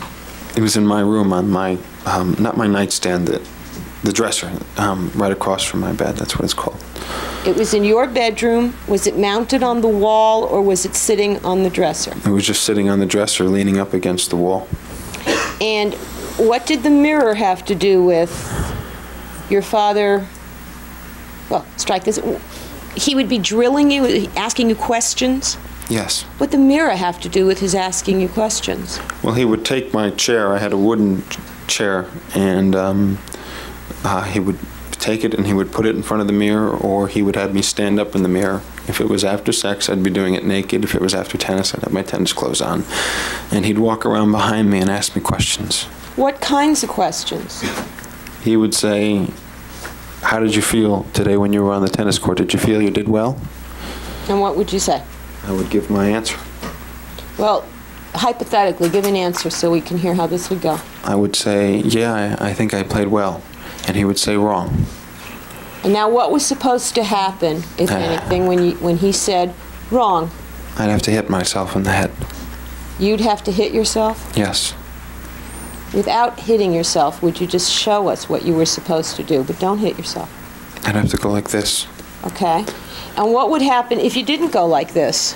Well, it wasn't like this. I'd have to hit myself. I understand that you'd have to hit yourself. And what if you didn't hit yourself hard enough, or if you didn't do it, or if you missed? What would happen? He'd hit me. And where would he hit you? In the back of the head. And how long would these question sessions in front of the mirror go on? Half hour. And how many wrongs Not sure. typically would you hear? I would hear, it depended on how stubborn there were times when I just couldn't take it anymore. It would just well up inside of me, and I couldn't stand it. And I knew the answer he would want after a while. I knew that if I was on the tennis court, he'd say, how did you play in tennis today? And I'd say, badly. And he'd say, right. And I'd say, how did you hit your forehand? I'd say, terribly. And he'd say, right. And he'd say, did you hit it down the line like I told you to? No. And he'd say, right. But sometimes he'd trick me once he knew that I was catching on to him, and sometimes I would just give the wrong answer on purpose. Would you give a truthful answer? In other words, if you thought you played well, would you sometimes say, I played well? Sometimes I would say I played well, but I knew I'd get punished for that. You knew he'd say wrong? Yes. But you did it anyway? Yes. Because you had played well. I had played well, and that wasn't really the reason. I just needed to defy him in any way I could. Okay. And what would be the result of that kind of defiance? I'd hit myself.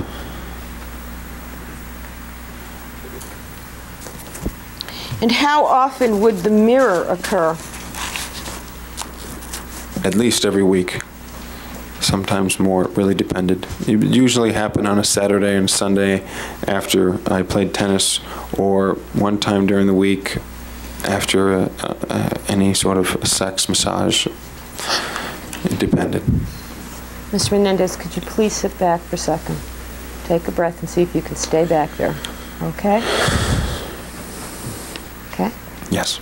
Now, you heard your brother Lyle testify that there were many, many occasions in his life when your father would take him to some part of the house, and they would sit down for hours at a time, and your father would lecture or drill your brother. You heard that testimony. Yes. Did your father ever take you to some part of the house other than your bedroom and give you similar lectures and drills to what he did to Lyle? No, it would only be the mirror. It would only be? It would only be the mirror. So the mirror was what he did to talk to you? Yes. And what about the dinner table? You heard your brother describe what he was put through at the dinner table. Do you recall that? Yes.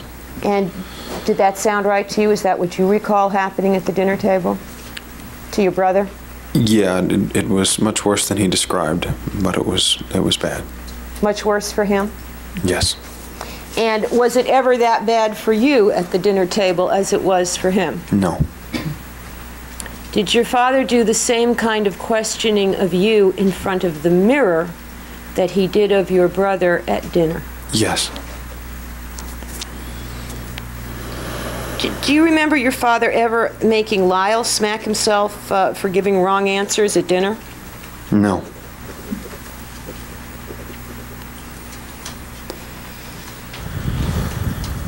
Your Honor, could we have a break at this point? All right, we'll take a recess. We'll resume at 20 minutes to the hour. Don't discuss with the direct examination. Thank you, Your Honor. Mr. Menendez, can you look to your right to the pictures of yourself that are on that board?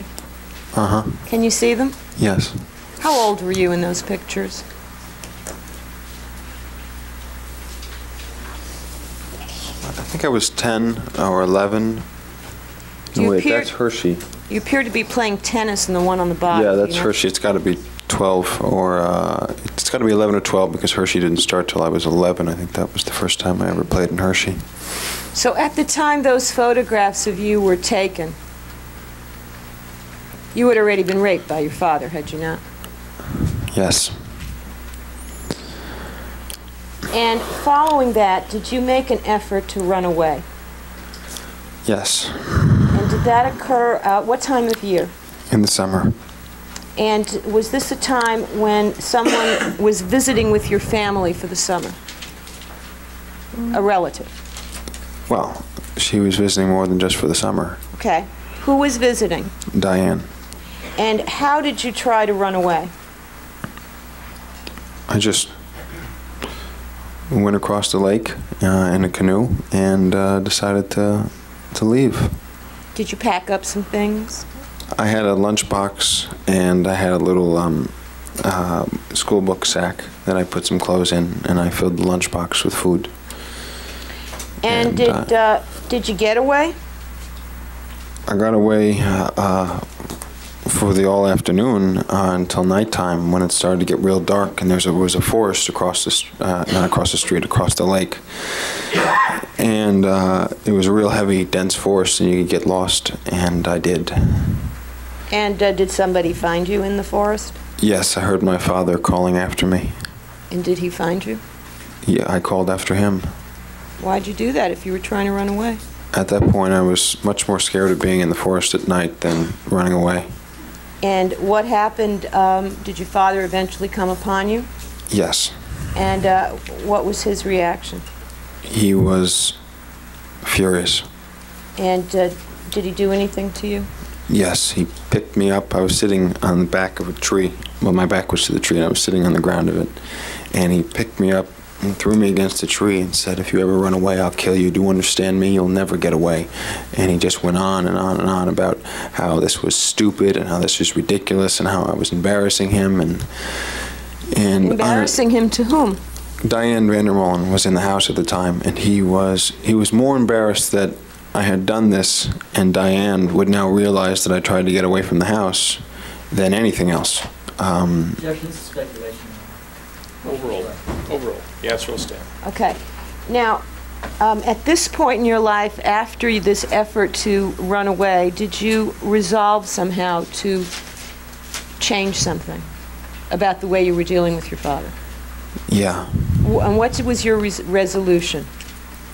I decided to try to do something. I didn't know what to do. I thought about killing myself, really, and once I failed at that, I tried to just try to resist him in some way. What do you mean you failed at killing yourself? Had you tried to kill yourself? Yes. What had you done?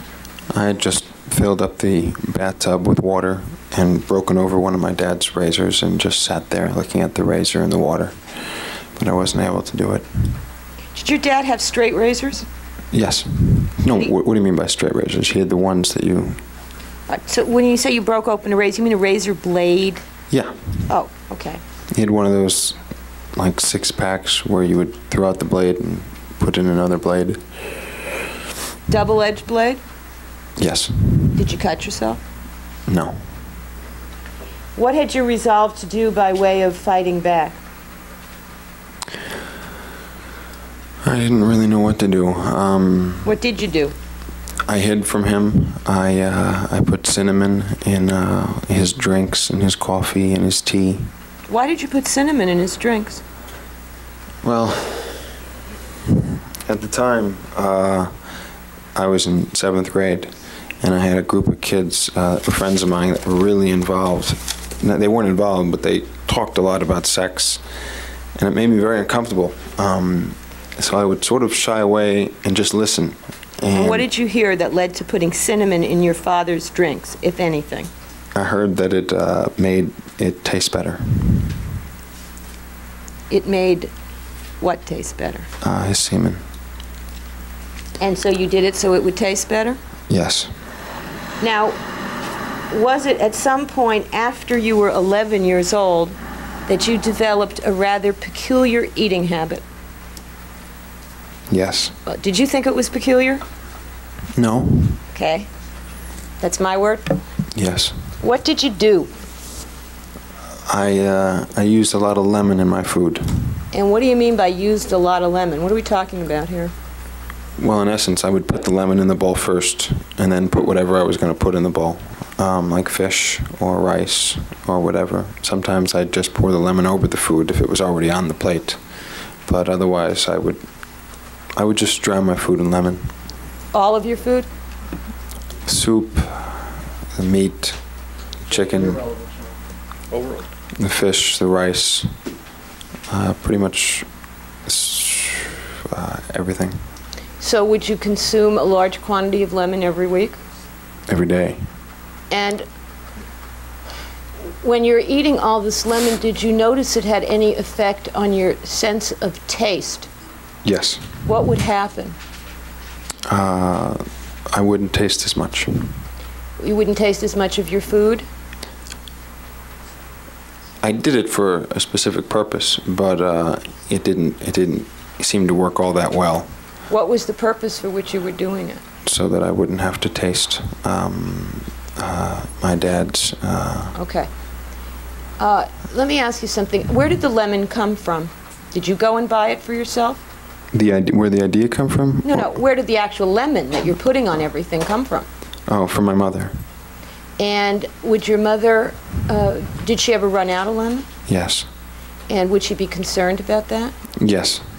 So did she make it a point of trying to always keep you supplied with lemon? She kept stocks of lemon. Did your mother ever ask you why you were drowning all of your food in lemon? No, it was a big joke in the family, and the relatives and so on, but no one ever asked me why. She never asked you why. No. Overall.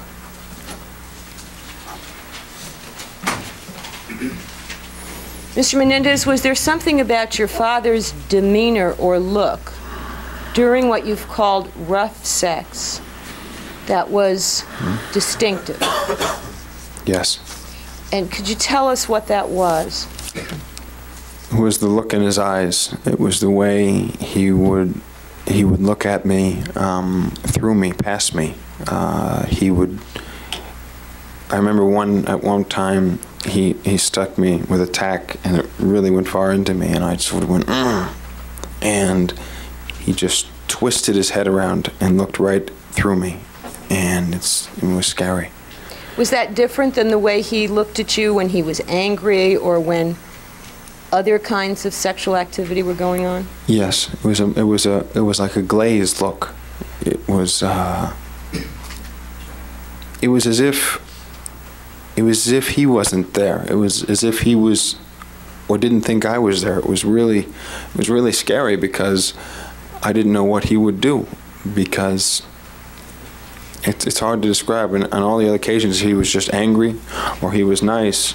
He was there. He was all there, and he was very bright. And I would sort of know what he was thinking. But in this time, yeah, on these occasions, could you know what he was thinking? I had no idea what he was thinking. And why was that particularly scary? Because of what he was doing. Did you think on these occasions that he saw you differently? In other words, I didn't even know if he saw me when he was in the middle of it. It just was really weird. okay.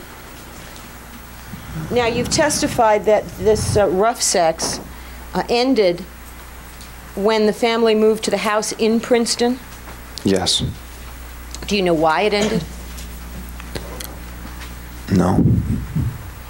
And a few months after the family moved to Princeton, did the family move again to California? Yes. And was there something unusual with respect to your father and his molesting you that occurred after the family moved to California? Well, it ended. It ended, or it stopped for a while? I had thought it ended, period. It turned out it didn't, but that's what I thought had happened. I thought it was because we moved to California. I was really excited about moving to California and getting out of the Princeton house, which was a very depressing, sad house. And my mom was in that same state as well during that time. Well, I don't understand you. Your mom was in what state? She was very depressed, very sad. During what time? In Princeton. Could you back up from the mic? Just ignore it and stay back. We'll hear you. So you thought the move to California was going to be what? I thought it was going to be like a new beginning. I thought it was going to change everything. And you thought it was going to change the sex? Yes. And for how long in California, when you first got here, was there this stopping, this no sex with your dad? Do you understand the question?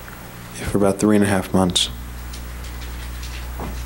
Once we were in California, for about 3.5 months. You sure it was 3.5 and not 6, Mr. Menendez? Well, it was 6 in total from when we were in Princeton too, but just in California it was 3.5 months. So there was about 2.5 months in Princeton. There was no sex at all in the Princeton house? There was sex. I know there was because I remember kneeling on the wooden floor, and the wooden floor was in my bedroom, but I don't remember very well about the Princeton house. Okay, so was there a period when there was no sex in the Princeton house before you moved to California? Yes.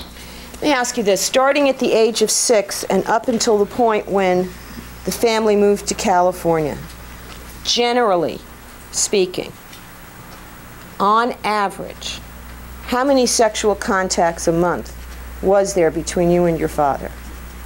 I didn't hear the first part of the question. All right. Between the time you were 6, when it began, and the time that you were 15 and a half, moved to California, on average, generally over that whole period, how many sexual contacts a month were there between yourself and your father? 2 to 4 times a month. I mean, that's really general. So would there be some months when there'd be nothing? Yes. And would there be some months when there'd be a lot more? No. Well, so it would be... Some months there would be 4 times. Sometimes he'd come in every week. He'd come in every week, sometimes for a period of 5 weeks, and then not come in my room for 2 months. Okay, so we're trying to average it out, stretch it across that whole period. Yeah. 2 to 4 times a month. Yes. So you get to California, and for the first 3.5 months, nothing? Yes, nothing. So what do you think? I think that it was going to end. I thought it was because we moved to California and because I guess I was getting older and that it was going to end. How'd that make you feel? It felt great. I really had a good 3.5 months when I was there. How was your mother doing in those 3.5 months, the first 3.5 months in California? She wasn't doing so well. Now, were you hearing things between your parents during these first months in California that was unlike anything you had heard them argue about in the past? Well, I heard them talk about divorce. And did you hear them talk about affair? Oh, yes. I heard them talk about that in the car, basically through my mom. I heard them. Okay. The question is, you're in California. Are you hearing these kinds of talks the first few months in California? Yes. Had you heard these kinds of talks about divorce, about affairs in New Jersey? No. And is your mother upset? Oh, yes. She was very upset. Was there a period of time when you first moved to California where your mother did a lot of crying? She did almost. Sustained. The answer is true. Can you describe something that your mother was doing when you first came to California that was different than what she did in New Jersey? Well, in the Princeton house, she began to do a lot of crying, and I didn't know what it was from until I moved to California. And she did nothing but cry, and it was really sad. And I would try to go talk to her, and she would say, "Leave me alone, I don't want to talk to you." And she would just stay in her bedroom and cry. Where? Well, at first we were in the Oakwood apartments. What state, Mr. Menendez? California. And you said she'd do nothing but cry. Are you talking about after you moved to California? Yes and no. I mean, she did a lot of crying in the Princeton house. I just didn't know what it was for. But once we got to California, it was all crying. Okay. And how did that make you feel? It made me feel very sad for her. But your life was somewhat better at that point? My life was great because the sex had ended, and I wasn't happy with my father, but I was happy, really, really happy that the sex had ended. You weren't happy with your father because of what? Because of the way he was dealing with my mother.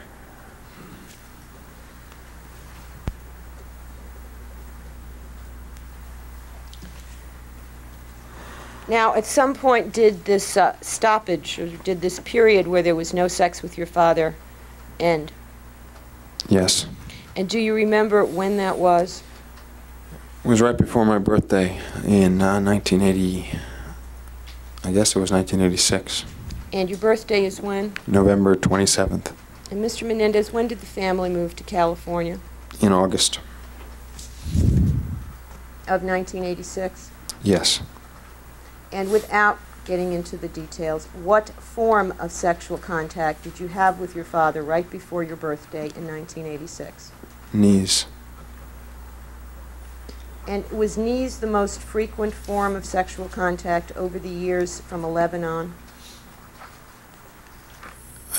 Yes, much more so in California, but yes, in New Jersey, I'd have to say it was the most frequent that I remember. And did knees remain the most frequent form of contact for the years that you lived in California? Yes.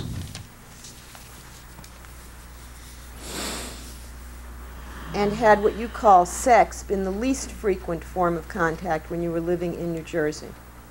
Yes. And did sex continue to be the least frequent form when you lived in California? Oh, yes.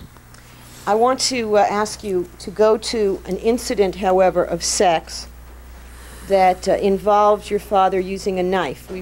You've referred to this before. Remember that? Yes. Okay. First, can you tell us how old you were when that occurred? I was 17. And where were you living? In the Calabasas house. And your brother, was he even in California at that time? If you remember. I don't really remember if he was. I think he may have been. Did you have your own suite of rooms in the Calabasas house? I had 2 rooms. Yes, you did? Yes. And did this incident with your father start out with him having a knife, or did the knife evolve? It didn't start out with him having a knife. Okay. How did it start out? It started out with him coming in my bedroom and telling me to get on my knees. I was on the bed at the time. And that was fairly common, wasn't it? Yes. And did you do it? No. What did you do? I got up, and as I was getting up, I said no. And did you give him a reason for saying no? No. I just said no. Did you say you had a headache? I don't remember saying I had a headache. Do you remember telling me in the past that you thought you told him you had a headache then? Overall. What I remember now is all I remember. Okay. So you just said no. Do you know why you said no? Yes. Why did you say no? Because I had been building myself up for a long time before then. I'd really been building myself up to resist him in some way or fight back. I really hated myself at the time, and I disliked who I was, and so I just had to. I wanted to do more than say no, but all I could do was say no. Okay, so you said no because you had been planning on saying no. Is that the answer? Yes. All right. And how did he react to your saying no? Well, he hit me and threw me on the bed. Okay. And after he did that, what did he do? He left the room. And what did you think when he left the room? I didn't know. Did you think your resistance had worked at that point? No, because he stormed out of that room. So what happened next? He came back with the knife. Now, this knife, Mr. Menendez, is a small, medium, large? I think it's like that. If Yeah. not bigger. I mean, I remember it being huge. Okay. And where was it kept at that house? It was in my parents' bedroom. And when he came back with the knife, what did he do with it, if anything? He put it on my neck. He put his hand on my head and put the knife on my neck. And did he hurt you with it? No. Did he threaten you with it? Yes. What did he say? He said I should kill you, and next time I will. And did you believe him? Yes.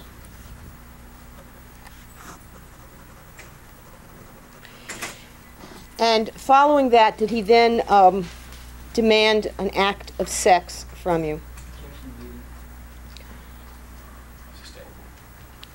Your Honor, may we approach? Did he then demand something from you? Yes. What? Sex. And did you comply?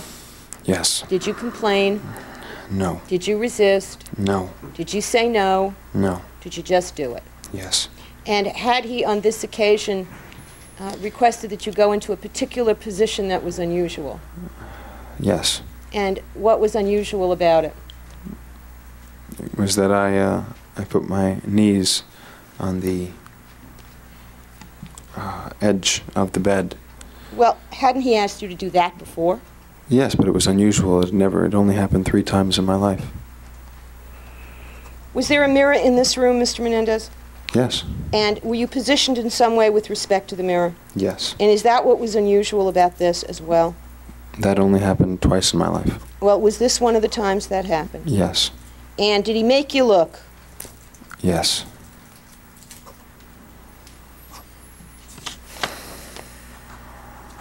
And how did you feel about that experience afterwards? I really hated myself. And did you feel that you would be resisting him again in the future? No.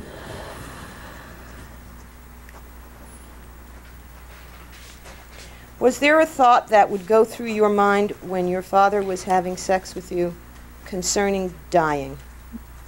Yes. And what was that thought? And I'm focusing now on when you were in California, when you were a teenager. I just wanted more than anything else that when I died that no one would find out that this was happening to me. When these sexual things were happening with your father, did you think that you might die? Yes. Did you understand how or why? No, I just felt like I was gonna die. It just was so horrible that I wanted to die, and I felt like I was gonna die. I just didn't want to die with anyone knowing. You didn't want to die in the middle of it. No. Is that what you meant? Overruled answer to that question. You understand the question? Yes. I definitely did not want to die in the middle of it.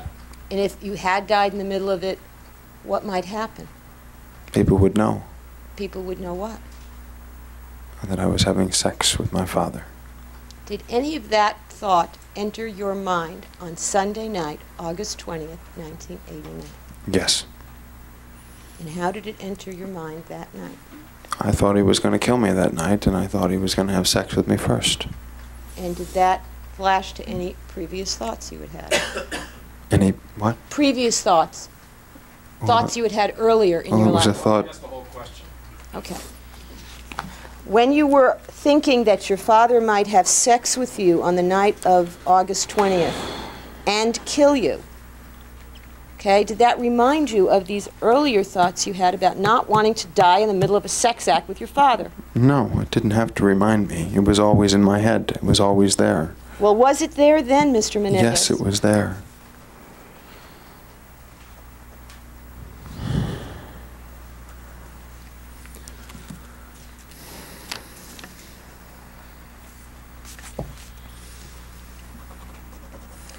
Let's go back, if we can, to when you're living in New Jersey. Do you remember,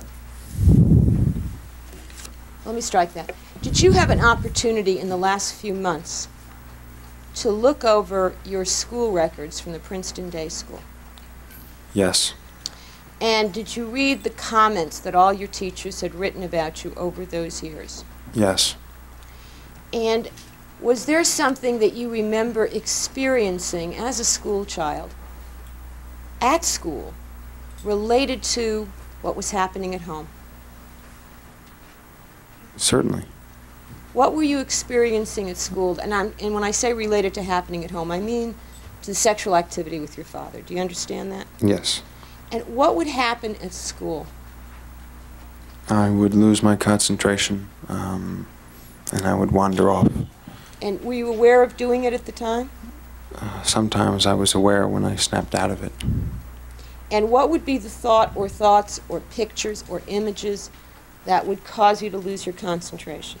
Anything could cause me to lose my concentration. The way somebody looked at me reminded me of my father, or what somebody was wearing, if my father had been wearing that, or a box, the way it was positioned, anything, didn't matter. But was it related to the sex with your father? Yes. And when you reviewed the school records, did you see things in those records that reminded you of these concentration problems? Well, it talked about it all over the school records. Back up a little. I Who saw talked about it? my teachers. What did they say? They said that I had a serious problem in concentrating during tests, during class, school, and at any time, that I wouldn't be able to concentrate very well, that I would get very nervous and anxious. Well, weren't you a pretty nervous, anxious person since the time you were a little boy? Yes, I was. And did this sex with your father, you think, make you calmer and more relaxed and more Definitely comfortable? not. It didn't make me more nervous for school. It just made me real paranoid Paranoid of what? of giving myself away. And do you remember when you were living in New Jersey, practicing tennis and playing in matches and having concentration problems? Yes. And were any of those concentration problems related to, in your mind, in your memory, the sex with your father? Yes, that's what they related to. Do you remember hearing here various teachers and coaches talking about you spacing out? Yes. Did you know when you were younger that you spaced out? Yes. And is that the same as the concentration problems, or is that different? That's what he was talking about.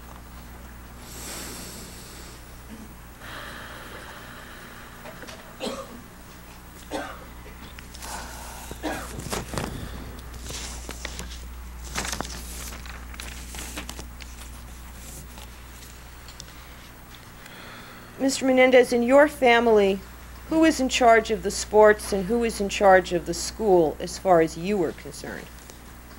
As far as your life was concerned? Well, my mom drove me every place in the sports, but she definitely controlled the school. Okay, you have to back up because every other word now.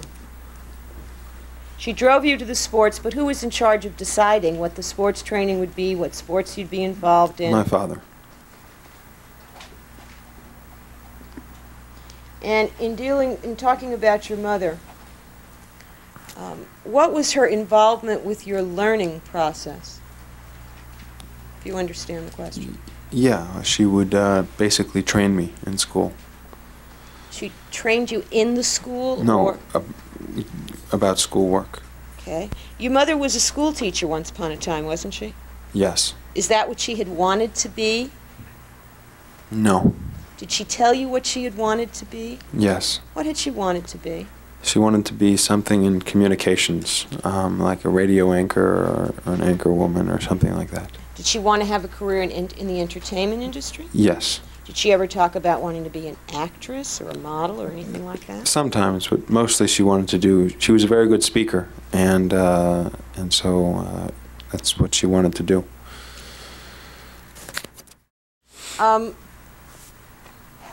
When she would train you in schoolwork, where would this take place? In the dining room. And you heard your brother describe an incident that he observed, or incidents that he observed, where she would grab papers away from you and tear them up? Yes. Would she do that? Oh, yes. And what would make her do that as far as you knew? Me not getting the right score on the test, she would sometimes time me or sometimes have me do handwriting tests. Usually timing or papers that I was going to turn in for school. And if she didn't like the way I did them, she would sometimes just rip them up. Let's separate two things. Is there a difference between your mother training you in schoolwork with her own materials and tests that she'd give you and your homework that your teachers were assigning? Yes. Did she work with you on both? Yes. Let's focus on the homework first, Okay? Mhm. Did she supervise your homework? Yes. Did she on occasion do your homework? Yes. Did your father do your homework? Sometimes. The Spanish homework, for example. Yes. You heard Ms. Sharp testify that there was stuff being turned in that was very different than what was going on in class. Yes, he Who would was do this. who was doing that? My father. And throughout your school career and in reading those comments, is it frequent that teachers have noticed that what was coming in from the home, essays particularly, was very different than your work on tests? Well, it wasn't my work, so I think they noticed. I think they even commented to me sometimes about, they would do it in a sarcastic way about, Ma, your work at home is so good. Too bad you can't do that in class. Now, was this by your choice that your parents were doing your work at home? No, my mother had a program set where I had to turn in all of my writing assignments to her the day before. And then she would do what? She would look at them, go over them, correct them, and tell me how to rewrite them. So she would change them. Is that right? Yes. And what you would turn in would be whose work? My mom's. Only hers? Well, I would written the original paper, and then she had crossed out probably about half of it usually, and then rewritten. Now, if you, in working on these assignments with her, if you'd rewrite them and you gave it to her and she didn't think you did it right or it wasn't good enough, what would she do? She'd put me in the closet. She'd do that a lot more times than that, though. We haven't gotten to the closet yet. What would she do with respect to the paper itself? She would rip it up and throw it in the air and say, you got to do this over. This is terrible. You're never going to embarrass me like this, and turn it in. Now let's turn, now that would be on homework assignments, assignments from school. Ones that she thought were unrepairable. Let's turn to the training stuff, though. She gave you tests that she had Yes. obtained, Yeah, they were like SAT form tests. and were some of them reading comprehension type tests? Yes. And would she drill you in those tests? Yeah, she had a stopwatch, and I would sit down and do the test, and sometimes she'd sit across from me, sometimes she'd walk around me, sometimes she'd go into the kitchen holding the watch. She'd hold it like this, and I would have to do the reading test. And what would happen at the end of the tests? Well, she'd grade it, and I usually didn't do very well in those. And what would she say? She would tell me what a stupid kid I was and what a rotten job I had done, and this was just about how bad I had done. Were there any experiences that you can remember where your mother was doing schoolwork with you that wasn't with her angry or critical? No. None. When she was doing schoolwork or time tests? No, she always got angry. Did she ever find the work that you did satisfactory or acceptable or good? Once in a while. Once in a while. I'd always have corrections, but once in a while I did it okay enough to pass in her eyes. But was she still critical? On the mistakes that I did, yes.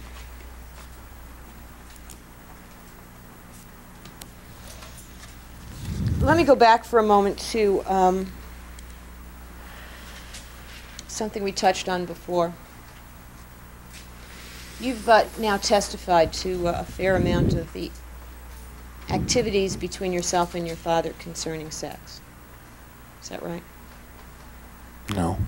Well, you've testified about a lot of it, have you not? Never mind, I'll withdraw the question. Let's turn back to Friday before your parents were killed, okay? Yes. Did you tell your brother some of the details that you've told us here today? Yes. Particularly the stuff having to do with pain and stuff. Did you tell him that? Yes. Sustain the answers. What types of details do you remember, if you remember, telling Lyle about on Friday on the drive south? I told him about the oral massages. I told him about the rough sex with the pins and the needles. I don't know if I told him about the knife. I told him about the knife when he threatened it at my throat. No. I told him about a lot of the threats that Dad had told me. Okay. You said you don't know if you told him about the knife, and then you said you told him about the knife at your throat. What do you mean? The knife during the rough sex. The kitchen knife. Yes. The Rambo knife is not a kitchen knife. No. And why did you tell him those details out of all the details about your sexual activities with your father? Because I was trying to explain to him why Dad had reacted the way he did. I don't understand. What do you mean? Lyle was questioning me about when it started, how it went on, and what happened in it. I wanted to convey to him probably why Dad was so upset and so willing for us to die rather than have this information released on Friday versus not. And so I was just telling him some of the things that used to happen. Were you also trying to explain to him why you didn't or couldn't stop it? Well, I explained to that, but that wasn't due to the rough sex. Well, wasn't that due, however, to the threats and the fear? Yes. And wasn't rough sex scary? Yes, that was very scary. Were you trying to tell him the things that you thought were the weirdest? Yes. Your Honor, this would be a good place to stop for the day. All right, we'll be in recess until tomorrow at 9 o'clock.